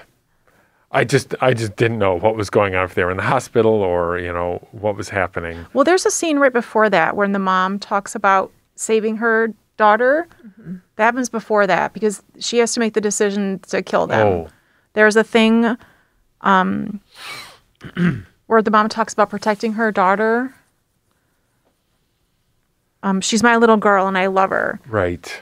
You're mine. I can't let them hurt you and shut you away. No one can save you unless I save you. Sleep, my love. I shall sleep too. And then it goes to the scene with them on the couch. So she's made that decision after she has that. She wrestles with that internally of how to end it and how she's not done enough to protect her daughter. And so her way of protecting her is to kill her. Right. It's funny, like you can tell that this used to be Act 1, Act 2 sort of thing, and there's so many like mirrors. But I remember in the first part thinking, all right, why am I watching a scene of them eating vitamins? Like what? But it's like planting and payoff for this scene here. Right. And then when Monica brings over 2 bottles. Right. Yes. Rhoda loves that apricot juice. And when she was drinking it upstairs earlier when she was going to bed, she was like taking vitamins before bed with her juice. And I was like, but honey, you brush your teeth before bed. Now you got to brush your teeth again. Exactly. And juice by the bed, you're going to get bugs in there. Yeah. Tisk tisk. Yeah. 1956. Yeah. That's right. I also have a note here. Rhoda wants the medal from her tap shoes back. LOL.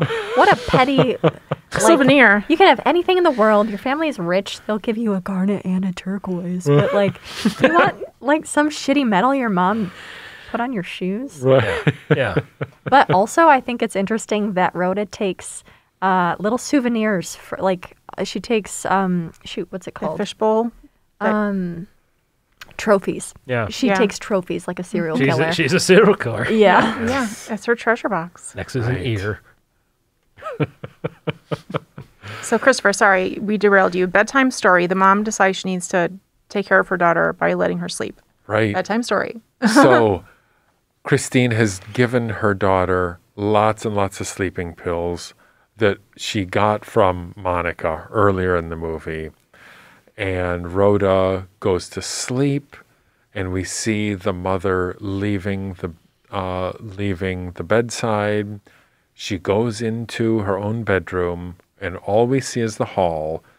And Christine walks into the bedroom. We see the door close, and then we hear a gunshot. So we understand that Christine has just killed herself. Or tried to. Yeah. I was so mad here because I've seen so much Twilight Zone, and I was like, you gotta wait. You gotta make sure. Ooh, sorry. You're all right. You're okay. You gotta make sure she's dead, dude. Yeah. What are you doing? Like, she gives her 10 seconds, and then she's like, bam. She See you later. She carries her upstairs, and she goes to her room. But again, it's a movie. It's a movie. It's a 2-hour movie based on a play, based on a book. But that gave room. It gave room for like, but is she dead? Who is she or is she not? I knew. Yeah. Oh, I was so mad. Like, come on. Like, finish the job. Right. Well, she didn't. I know. That whole next scene, I was like... Yes. So not only is Rhoda perfectly fine skipping and hopping up and down the halls of the hospital. Surprisingly, for somebody that had just been dosed with a shitload of sleeping pills, she's just Yes. like, I'm fine. They said it was a lethal dose. Yeah. But so the thing is, so if the mom would have just taken the sleeping pills like her daughter would have, there's the idea that her and her daughter both would have died. But since she chose to shoot herself, the noise of the gun alerted the neighbors. And that's when Monica came in. And that's how they were able to save the child from this lethal dose and how they were able to get the mom to the hospital to maybe end up being okay after shooting herself in the head. So I thought that was also interesting because if she would have just taken the pills, then there's a chance they actually both would have died without alerting the neighbors. I did think it was a little bit funny how Rhoda's like, wow, I have to take a lot of vitamins today. Yeah. But I do love my apricot juice. She's so precocious. But she says, could I see the bottle? Yeah, right. Because she's even getting suspicious of her mother, I think. Yeah. It's like, let me look at that vitamin bottle. Yeah. And they could have really played that up and done more where she was questioning her mother. And her mother really doesn't have these motives till towards the end. But you really could have played, if she's a sociopath and as intelligent and as Rhoda as she is, you know, if you think of other kid killers and they start doing those kinds of things where they're realizing, oh, that the adults know what's going on now, let me try to trip them up. And so that was a good little, there wasn't a lot of that in here because there really wasn't much room until the end for that. So that was great that they had her check the bottle for sure. Right. Yeah. So Rhoda is just fine, and Christina's in the hospital, and it looks like she's going to make a full recovery. Incredible doctor. Yeah. And also, the dad has come home by this point to deal with the whole situation. That's right. Also, he's pretty not too broken up about it, in my opinion. Saying they're in love. We were so in love. I didn't understand the thinking behind that. Well, because she tried to kill herself. Yeah, just to be like, everything was fine. I like to try to give this image. Everything was just fine. I have no fucking clue what's going on at my house. Yeah. Well, because he was gone for months. Because really nobody knows why, nobody except for like the dad and Leroy would have understood anything that's happening right now. So I can see why the dad trying to explain to everybody in the hospital, like, hey, everything was fine at our house. I don't know what's going on, because he really literally doesn't. Right. He has no idea why. I mean, who even knows? They don't know that the mom gave the daughter the sleeping pill. Like, none of that is known. So the dad just has to say, like, I have no idea why any of this is happening, because nobody does except for the dad and Leroy. Right. Yeah. And Leroy's no longer with us. And the dad doesn't want to say. Well, but the mom is alive, so. Right. And if I remember correctly, it was painted pretty early that the dad is pretty absent, because when he's on the phone call with her, like, he like very specifically doesn't say he loves her back, and like so you're immediately like, he's aloof, he's away, he doesn't know anything that's going on. He might actually not know anything about what Rhoda's doing, because it seems like maybe I'm making a lot of assumptions here, but because of his military career, he probably has very little to do with her life anyway. And I think, too, in 1956, it would have been painted where the father doesn't do those types of things at home. The mom takes care of the home. The mom knows what's going on with the child, and he's off, at the office or doing his thing. Right. There is that great scene earlier where the mom goes to call the police, or goes to call, and she's talking to her husband. He's not there. Like, she wants to call Washington, D.C., and she's just hysterical. And she never connects with him, but because she knows she can't tell him, but she just has that moment of on the phone of trying to express herself. And maybe that's the scene that made me cry. Something made me cry. But that was beautiful, where she's trying to reach out, but she doesn't, and knows she can't. But yeah, she's still. And then when the operator comes back, she goes, oh no, that was a mistake. Cancel the call. Yeah. Yeah. But that was a really good scene. Again, with the mother, Christine, just... And it also ties into what Christopher said earlier about feeling really isolated. Like, she tries to have a conversation with her dad, but she isn't able to be fully honest with him. She tries to call her husband, and she doesn't even bother connecting with him. But it's also like, who can she turn to? Her options seem so limited. She has none. Only I can save you. Right. I can't let them hurt you. No one can save you unless I do. Right. Sleep, my little one, and I'll sleep too. So, towards the very end of the movie, we see Rhoda at home again. Rhoda's going to bed, and Rhoda's dad is there. That's Christine's husband. And the husband is just tucking Rhoda in, and they go through their familiar, what would you give me for a basket of kisses routine. And this end conversation is awesome. So there's a conversation about Sweetsy, the lovebird that Monica has. And tomorrow they're going sunbathing. And it's revealed that it's a very secluded place. And Monica has promised Sweetsy to little Rhoda, if anything should ever happen to Monica, if she moves or dies or goes away. I think she said if she dies. Right. Yeah. When Monica dies, I get the bird. Right. Do birds outlive How humans? long do birds live?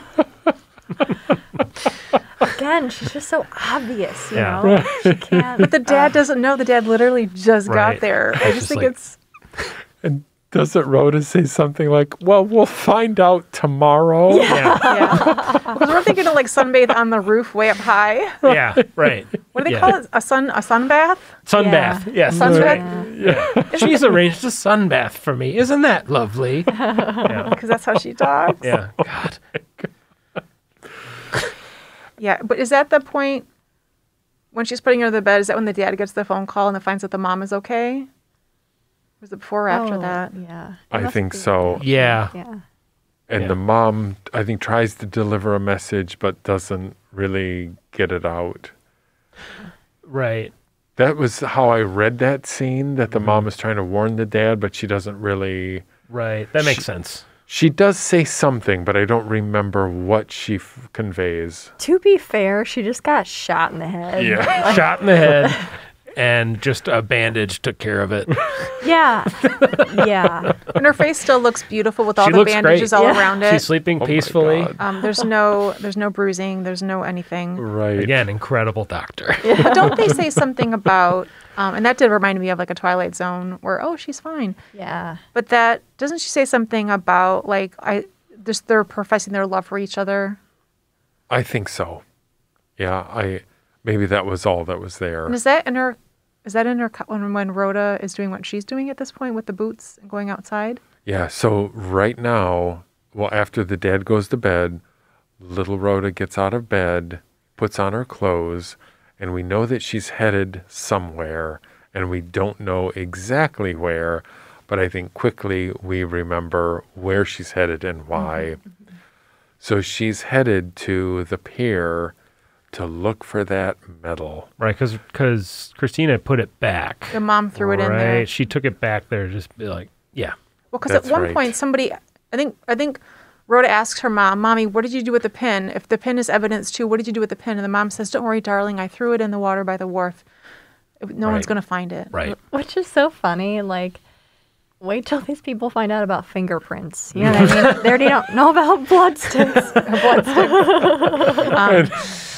Stick bloodhounds. Yeah. That's right, stick bloodhound. So that's how she knows that the pin is in the water. But it's a beautiful scene, like when she is putting on her galoshes and her hat and her raincoat, and she's got her flashlight, and she is heading out into the rain. It's a beautiful scene of her walking down the street to head towards there. Again, because it's just a variety that we haven't seen. There's not a lot of action shots, and I just love that scene, and that's Yeah. what I really like that a lot. And So the- if you're up to something late at night, don't run the fucking flashlight along the fence. I couldn't believe that she was doing that. I loved it. I wrote a note about the flashlight on the fence. It's so beautiful. Yeah. It's so. I wish there would have been more. And again, it would have been a 5-hour film, but it was so beautiful. The visual of that black and white and that clink, clink, clink, clink, clink. Yep. that entire wharf set was built in a sound stage, like that big lake area, all of that. That's cool. Yeah. And I liked how the very end shot was like how it was at the beginning with the storm and the wharf. But it's almost an act of God. I know. It is. The whole time they're like nature or nurture, and at the end, God's like, "It's nature, bitch." God killed her, and I laughed. I didn't expect that. I loved it. Yeah. Did you guys think that was going to happen? No, I laughed a lot. Yeah, I didn't know. I didn't think. I thought she would be alive, and we would be so. She would just stay alive, and we Yeah. would be so mad that the mom was going to end up dying or something. No one was going to find out. She's going to kill Monica, and she's just going to become a serial killer, move to Australia like her grandmother. And it was so great when she just. It was such a surprisingly abrupt way to end it. Like, even though you were obviously at the 2-hour mark, I felt like there could be so much more movie where they were going to show Monica being thrown off a roof, which I would have been all in for. Yeah. And so for it to just be boom, lightning strike, the end. I laughed at that a lot, and I really liked it. It was very Yeah. satisfying. Like I didn't expect that, so it was very satisfying. I was like really upset about the ending because like the whole time I knew she wasn't going to die. I've seen too much Twilight Zone for the episode to end this way. Then she's clearly alive the whole time. They have this obvious setup about the sunbath and how she's obviously going to keep killing. I was just so upset. Like she's like, "Oh, okay, this is how it's going to end." And so when she got struck by lightning, it just made me so happy. I was like, yay, I like this movie again. Good. This is nice. It was just a great ending, and they just ended it. There was no expository. There was nothing. It was just like a zap. She falls in the water. Hopefully she had the pin in her hand at that point, that penmanship pin. Yeah. Well, apparently that is a major difference from the book and the play. And actually, what's funny is as much as we like a lot of this stuff, the reviews at the time just lambasted the movie for doing that. Oh, really? Actually, most of the reviews of the time are super negative, which I thought was really strange because I figured this was a shocking, like really interesting movie. But most of the original reviews that I could find, like there was one in the Village Voice that called it, what did they call it? They called it ostentatious and insincere. Huh. And it wasn't until years later that people started to come back to it and really enjoy it, which is strange. But at the time, people were familiar enough with the play that they were angry that it ended differently. Well, we do that today. Yep. You know? Yeah. I think we did that a couple episodes ago. Well, the film was pretty popular the year it came out, though. Yeah. It was definitely popular with audiences, but critics said that they the thing from Time magazine was they thought the director thought that the subject matter was too strong for audiences to handle, so he dumbed it down. Oh, I which see. probably was true. Well, because Christopher, you mentioned that even like with the LeRoy in his internal dialogue. Oh, yeah. Well, how does anybody know how the book ended or how it differed than the movie? Yeah. Yeah. Go ahead. You read the book. You should. So Christine dies and Rhoda lives in the book. See, that's what I thought the ending was going to be. The only reason they did that, though, is because of like the Motion Picture Association's code, like the Hayes Code wouldn't allow that to be on film. Yep. Which is funny because it What would have been wouldn't- fine on TV. What wouldn't have been allowed on film? The idea of a criminal going unpunished or like that sort of thing. And yeah. specifically children. Yeah. So they thought it was in bad taste. Like it's like a censorship organization called the Production Code Administration. I'm not sure if it still, I doubt it still exists Oh, now. I mean, that makes No, sense. probably it called turned into something the else. MPAA and now it's Yep. just the MPA. Right. Yeah, but Right. the Hayes Code became like the GPG Right. R, and Right. then they added NC-17 and PG-13 later. Well, I like how killing a child at the end is more up to code than letting the murderer go free. Well, she was a bad girl. She was a bad She was a seed. bad seed. She was a bad seed. Yeah. But she had great penmanship. That's right. She had some good qualities. The phrase "the bad seed" just cracks me up because, like, what is a bad seed? Is it one that doesn't germinate? She's Right. alive. Is it a seed that turns into an evil plant? Evil Like, plant? What, Right, what does it right. mean? The evil rhododendron. Oh, Oh, God. That's funny. I wonder Dropping if that's bombs. intentional. That's interesting. I don't know. I just thought about it, but it sounds right. I like it. Well, they mentioned the bad seed, I think, at least 3 times. They mentioned what's her face? The grandma, was she, like someone, Christine says, was she a bad seed? Was Bessie a bad seed? Yeah. Because the mom, and she just wants her dad to say, well, yes. She was your Right. grandmother, and she was a bad seed. And then She they was your all mother. look at the camera. Yeah. I love a titular line. But the great ending. And then, do we need to mention what they do after that beautiful scene where Yes, the curtain we she do. dies? We I do. love it. I loved that. That made me laugh. That made me smile. No, a before lot. the curtain call. Oh, what are you talking about? Where they ask you not to spoil the movie. Are you talking about that part?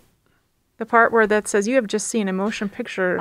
That handles like intense themes or something like that. You have and then just seen a motion picture whose theme dares to be startlingly different. Right. May we ask that you do not divulge the unusual climax of this story. Yep.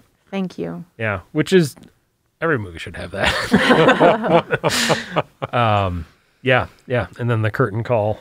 Which is, it is, normally I don't want to feel jovial after a horror movie, but I think it works really well for me. I enjoyed it. And actually, like, maybe the thing that struck me the most in that, other than obviously her getting spanked at the end. That was so weird.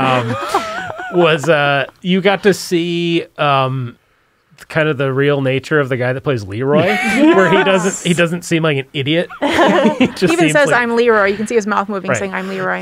Leroy. I liked it because they were stage actors. They were doing their curtain call. Right. You got to see them in a different light. And also I was like, and I liked the way it visually looked. And I said, hey, I want to do that in some videos at the library for other things. That looks really fun. But I just thought it was weird when Rhoda was on the mom's lap and she was spanking her. I know it's 1956 and that was like the funny tongue and cheek, like, oh, you're a bad seed. I'm going to spank you because that's what we do in the 50s. But I was just like, oh, I don't like that part. I guess they did that in the play too. Oh, really? End. Yep. Well, I guess, I mean, she's a bad seed. You're a murderer. I guess you get a spank. Yeah, and that probably got a couple big of laugh, spanks for that. I would assume. Oh, yeah, totally. Especially because the ending of the play seems so much more depressing. Right. I don't think any of us on the Saturday show are going to spank you, Amanda. So. Please don't. For murder. Right. Yeah, right. What? We're not going to introduce murder, little. There'll be another mystery episode. Boom. Yeah. I like that scene, but I was like secondhand embarrassed for Rhoda. Yeah. Just knowing that she's 10, like, Yeah. yeah. Yeah. Her skirt's pretty short in that part.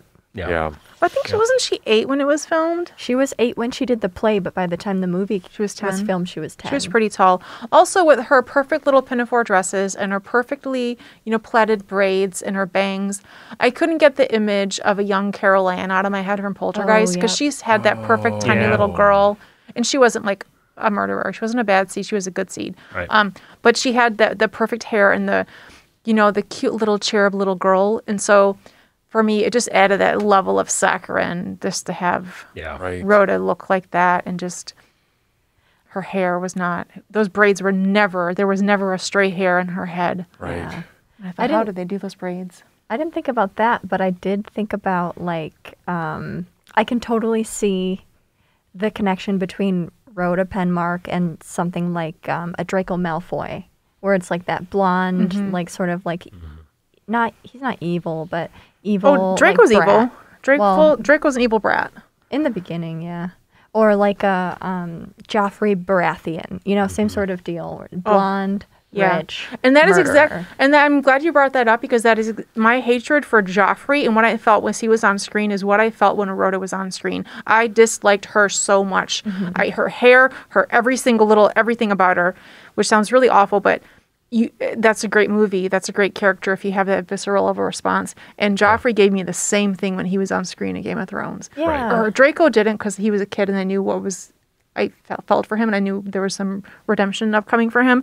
But Joffrey, I was like, off with his head. With this girl, I was like, off with her head with those braids too. Yeah. Well, Draco's more of a bully. He's not a murderer. Yeah. And you see soft spot. Sidebar about Harry Potter. But also there's scenes where you feel where Draco, he's a wuss. He's a sniveling wuss. Yeah. And he wants his, other friends to take care of things. And he's afraid Hermione and but he's got the hair and he looks like Joffrey.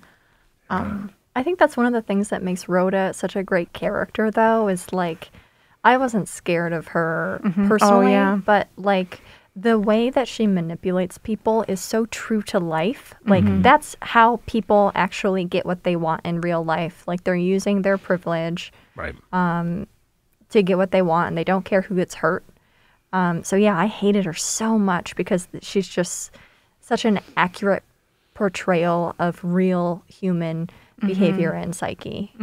Right. I think she's a really good example. Like, if you want to talk about other movies that had these bad seed, these murderous children, she's a great person to put in the file with all of those kids. It's just a different personality and it's just portrayed in a different way, and I think that's really good. And plus, too, I like the fact that you never see her do anything specifically violent with her hands, because she's just that manipulative and. Right. Yeah, just the violence of her feet, her terrible tap dancing. But but the thing that's amazing too with this movie is, and since this is from a play, there's no flashbacks. So this would have been written for a movie. And then she was talking, there would have been a flashback to her feet, her tap. She was been on Claude Daigle's hands as he was trying to crawl out of the wharf. There would have been what do you call them? Backflashes? Flashbacks. Oh my goodness. They would have been black flashes. There would have been flashbacks. In the movie, there would have been a visual of those things popping in. And so with this one, it's so different because it's so based on the play and the play format. So it's left all up to the viewer to visualize all of these acts of violence and terror that are happening, like, outside of the mind. Right.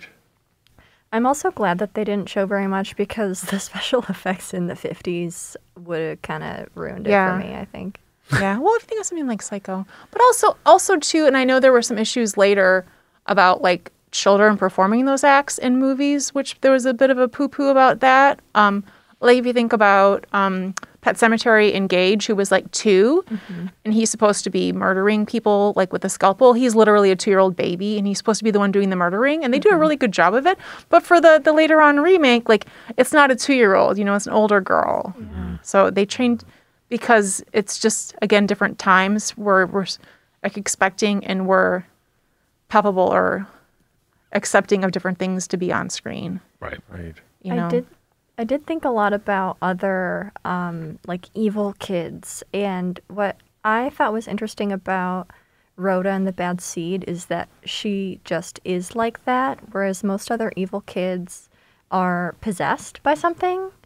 Like I'm thinking about like The Exorcist or The Omen. Like they are the Antichrist, or they have been possessed by some. Like no, it's just her. It's just her or brain like Insidious. chemistry. And, They give you a little bit of an explanation that I put quotes around with it, like, oh, she comes from the lineage of a serial killer, but again, it's not a supernatural thing. They try to explain it as essentially a mental health issue. And I think that makes it worse in some ways. Like, oh, there's no exercising you. There's no curing you of something. It's you. Right. It's like, oh, so it's totally hopeless. A lot darker. Right. Well, it makes it feel more real. It's reality. It's not a ghost, or you're not a 2-year-old come back from the dead, and that's why you're murdering people. Right. Like it's literally just it's real. It's more real. It's real, and it's a situation that someone could find themselves in at any point in time. Yeah. Right. There's so much like ambiguity and like mystery about like. I mean, obviously I'm not a parent, but like you don't know how your kid's going to turn out. And you can have the best of intentions. You can do everything like quote unquote right. And you really don't have that much control over your child. Nature, nurture. Yeah. And God. That like please, that needs to be but yeah, it thinks about like this is a horror suspense film. We don't see there's no like specific visual act of violence, so the horror is a horror because it's so much closer to reality. So I just wanted to mention a few quick differences from the book. Of course, the book is going to go into more detail and changes some things. We get a little bit more of a backstory with a lot of the characters. But one interesting difference is Christine practically watches Rhoda set the fire at the end. So she really, it all just unfolds. Instead, in the movie, Christine just hears someone calling for help. And also, Leroy never, ever had the shoes in the book. In the movie, he actually goes into the incinerator, finds the shoes. They're just a little bit scorched. They did that in the movie. There's a visual of him going in the bin. He's saying they didn't do that in the book. Oh, okay. Yeah, so in the book, there are no shoes to be found, which is, I think, really interesting for the plot. And Richard Bravo, the dad of Christine, is dead in the book. You know what's weird is I thought he was dead while I was watching this. I have a note about it. I don't know what gave me that impression. I mean, I was confused about basically everybody in the movie who wasn't like Christine Rhoda. The 4 other adults. Yeah. Well, I think it's funny because to me, the dad seems really thrown in, and I think his acting is more wooden, and just the character and the interactions, I almost don't fit as well for me. And so I think it kind of makes sense that the dad was written in for a later version. Well, it makes sense too. He's sort of a plot device where you need to get the information about the Christine's mother, who was the serial killer, he had that information. Like he worked on the case, he wrote about it or whatever. Right. And that was a way for us to quickly get that information. Right. So in the book, if you remember, did she get a tea set or a present from her father with the Excelsior in it? That's right. It was a giant box. Right. Yeah. I spent so long being confused about what Excelsior actually was. You and me both. Yeah. I just knew it was that stuff, but I didn't know what that stuff was. It was just that was it. Yeah. Why are they saying Excelsior? Yeah. I imagine like the stuff that you put in Easter baskets. It's like, wow, he's going to need a lot of that if he's making a bed. A little hay. Yeah. It's just a bunch of... But do you remember the scene early on when Leroy he's so mad and he kicks at his bed? Oh, it's such a great short little shot that you see his frustration. Yeah. And in the book, you learn all about Leroy's family and his Yeah. wife and his kids. Oh, wow. And there are a lot of things going on. So it makes a nice counterpart. But so many lines that we see in the movie are directly taken right out of the book. Oh, nice. I Yeah. like that when that happens. Right. So it's not like it was loosely based on the book. It's like they just took the book, and I know there was a play that I only read part of, but you can really see a direct line for all of these lines in the movie and other things happening. So, I think it's interesting that it's an adaptation of an adaptation. You know what I mean? right. Well, the play just made it easier, I think, if you want to keep it in that format. Well, I think we're ready to enter into our Scarometer rankings. I think before we get there, can we talk about some of the awful taglines for this movie? Oh, Yes, please. The first one that made me laugh the most, and this is in all caps, "A woman's shame out in the open." oh my God. That was the one they went with. Wow. And then, Dislike. and then this one says, "Talk all you want about the man and the woman, but please don't tell about the girl." What is... These are I was dying reading these. This one is the year. This one would have been a better one to go with. The year's big shocker. Huh. And then this one's too long. "A hidden shame out in the open, and the most terrifying rock bottom a woman ever hit for love." Oh, my gosh. That's For dislike. love. For love? Yeah, No. exactly. And then this one's good. I could see this being, if it was in the 80s, "For Little Rhoda, murder is child's play." And then, "What would you do if you were cursed with the bad seed?"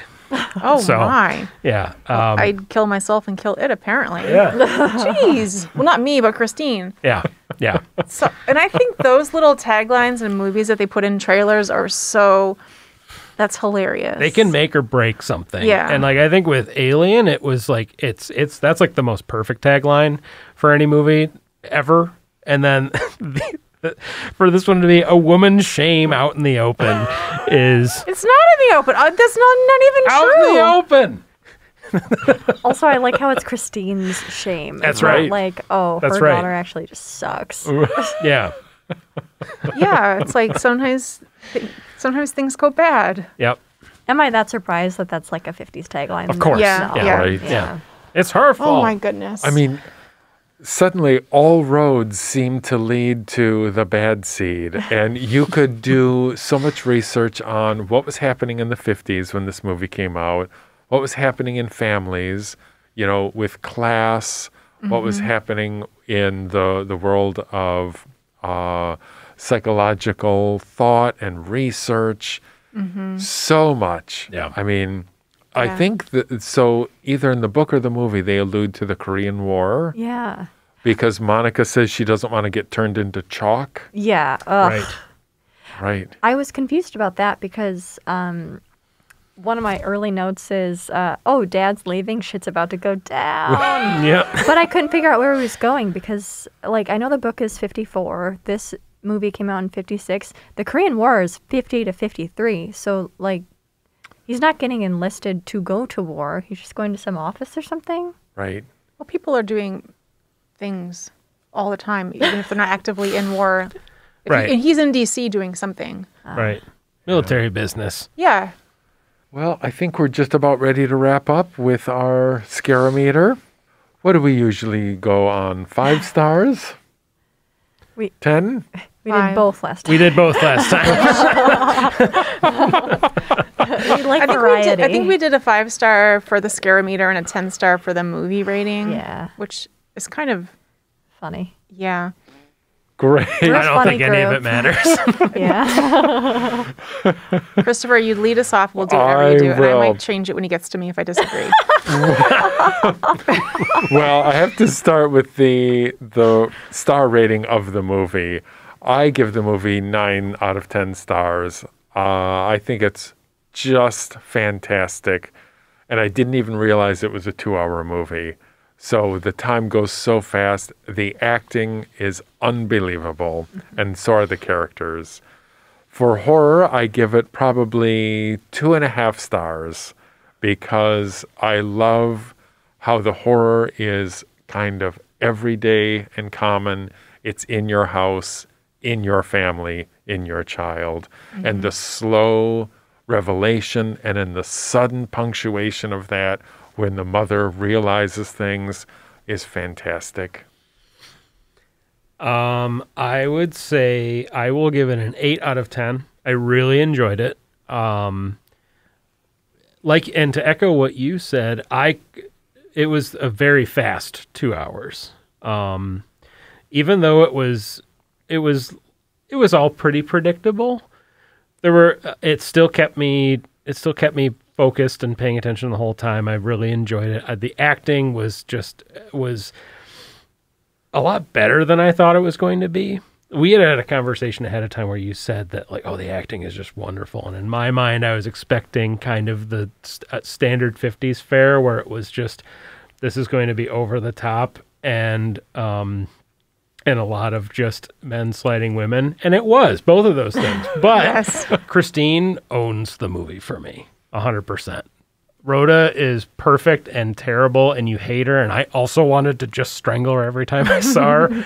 But for me, anytime Christine wasn't on screen, which wasn't much, but the movie kind of suffered for me because she was great to watch. I didn't realize until I was reading later that this was the last motion picture that she was in. She only did TV after that. Nancy Kelly. Yeah. Which is interesting.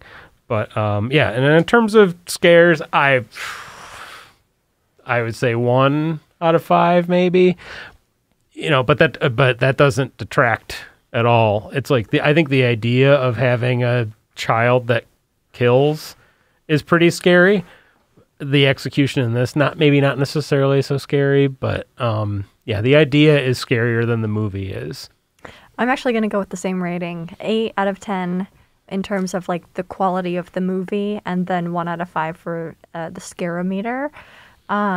Although I will say I love this movie. This like takes a bunch of boxes for me. I love 50s and 60s stuff. The predictability of the plot was not a problem for me because that's just sort of the name of the game in this time period. Like, I'm not scared by Psycho or any William Castle. Some Twilight Zone things actually scare me, I guess. But it's more in concept than like actual, like they aren't scary episodes. Yeah, I really enjoyed it and I was really happy to watch it. It was a movie that I had on my list that I wanted to see for a long time. So I was happy to have the opportunity to watch it with you guys.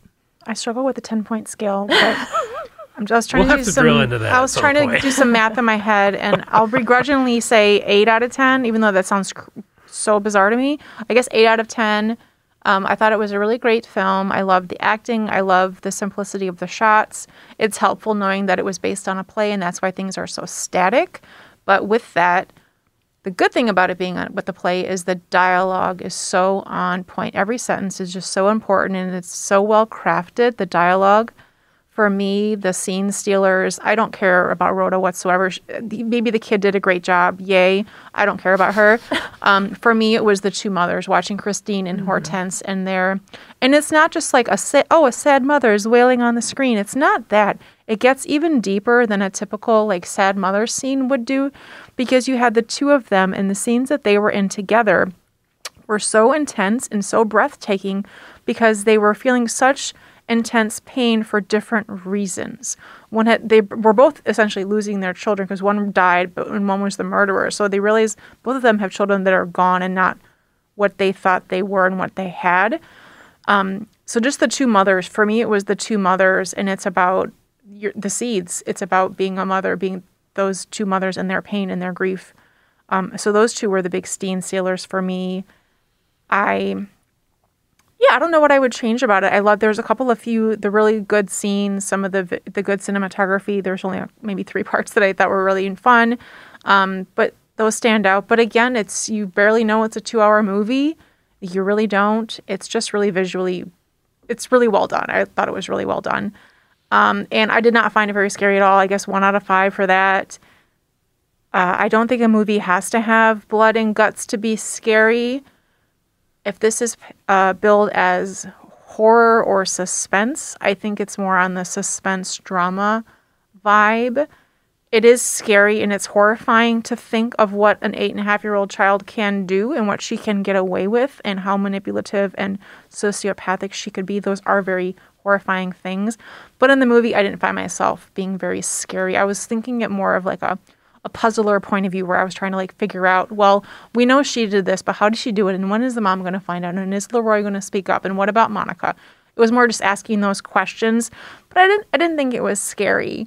It was just very visceral and strange. And yeah, I'm glad I probably wouldn't have watched this otherwise. Not that I don't want to pick up an old black and white 50s movie, but I just have to be in the mood for that kind of a thing, and I was just happy that someone's like, hey, watch this. And I was like, okay, I guess I'm watching it. So thank you, Christopher, for bringing the bad seed to us. Because I really didn't know much about it before. I can't believe I didn't mention Hortense Daigle in my... Same. What an idiot. Who what? am I? What's going on? She was like the best part of the movie. And I was just like, I like the movie. I don't know what. And she's only in those couple scenes, but for me, it just set the tone and stole everything. Yeah. Was just the feelings and the raw, guttural emotion of that. And I do think that having her be intoxicated for some of her scenes, she was able to say things that a mother who was trying to be polite to the other mother, you know what I mean? She was just raw and guttural and just lying on the floor with her emotions. And having her speak to the other mother. Anyways, I'm going to stop. I could just go on about the two mothers and their parallels and their sameness. But again, both great. And so, yeah, Hortense gets 1,000 out of 1,000. Yes.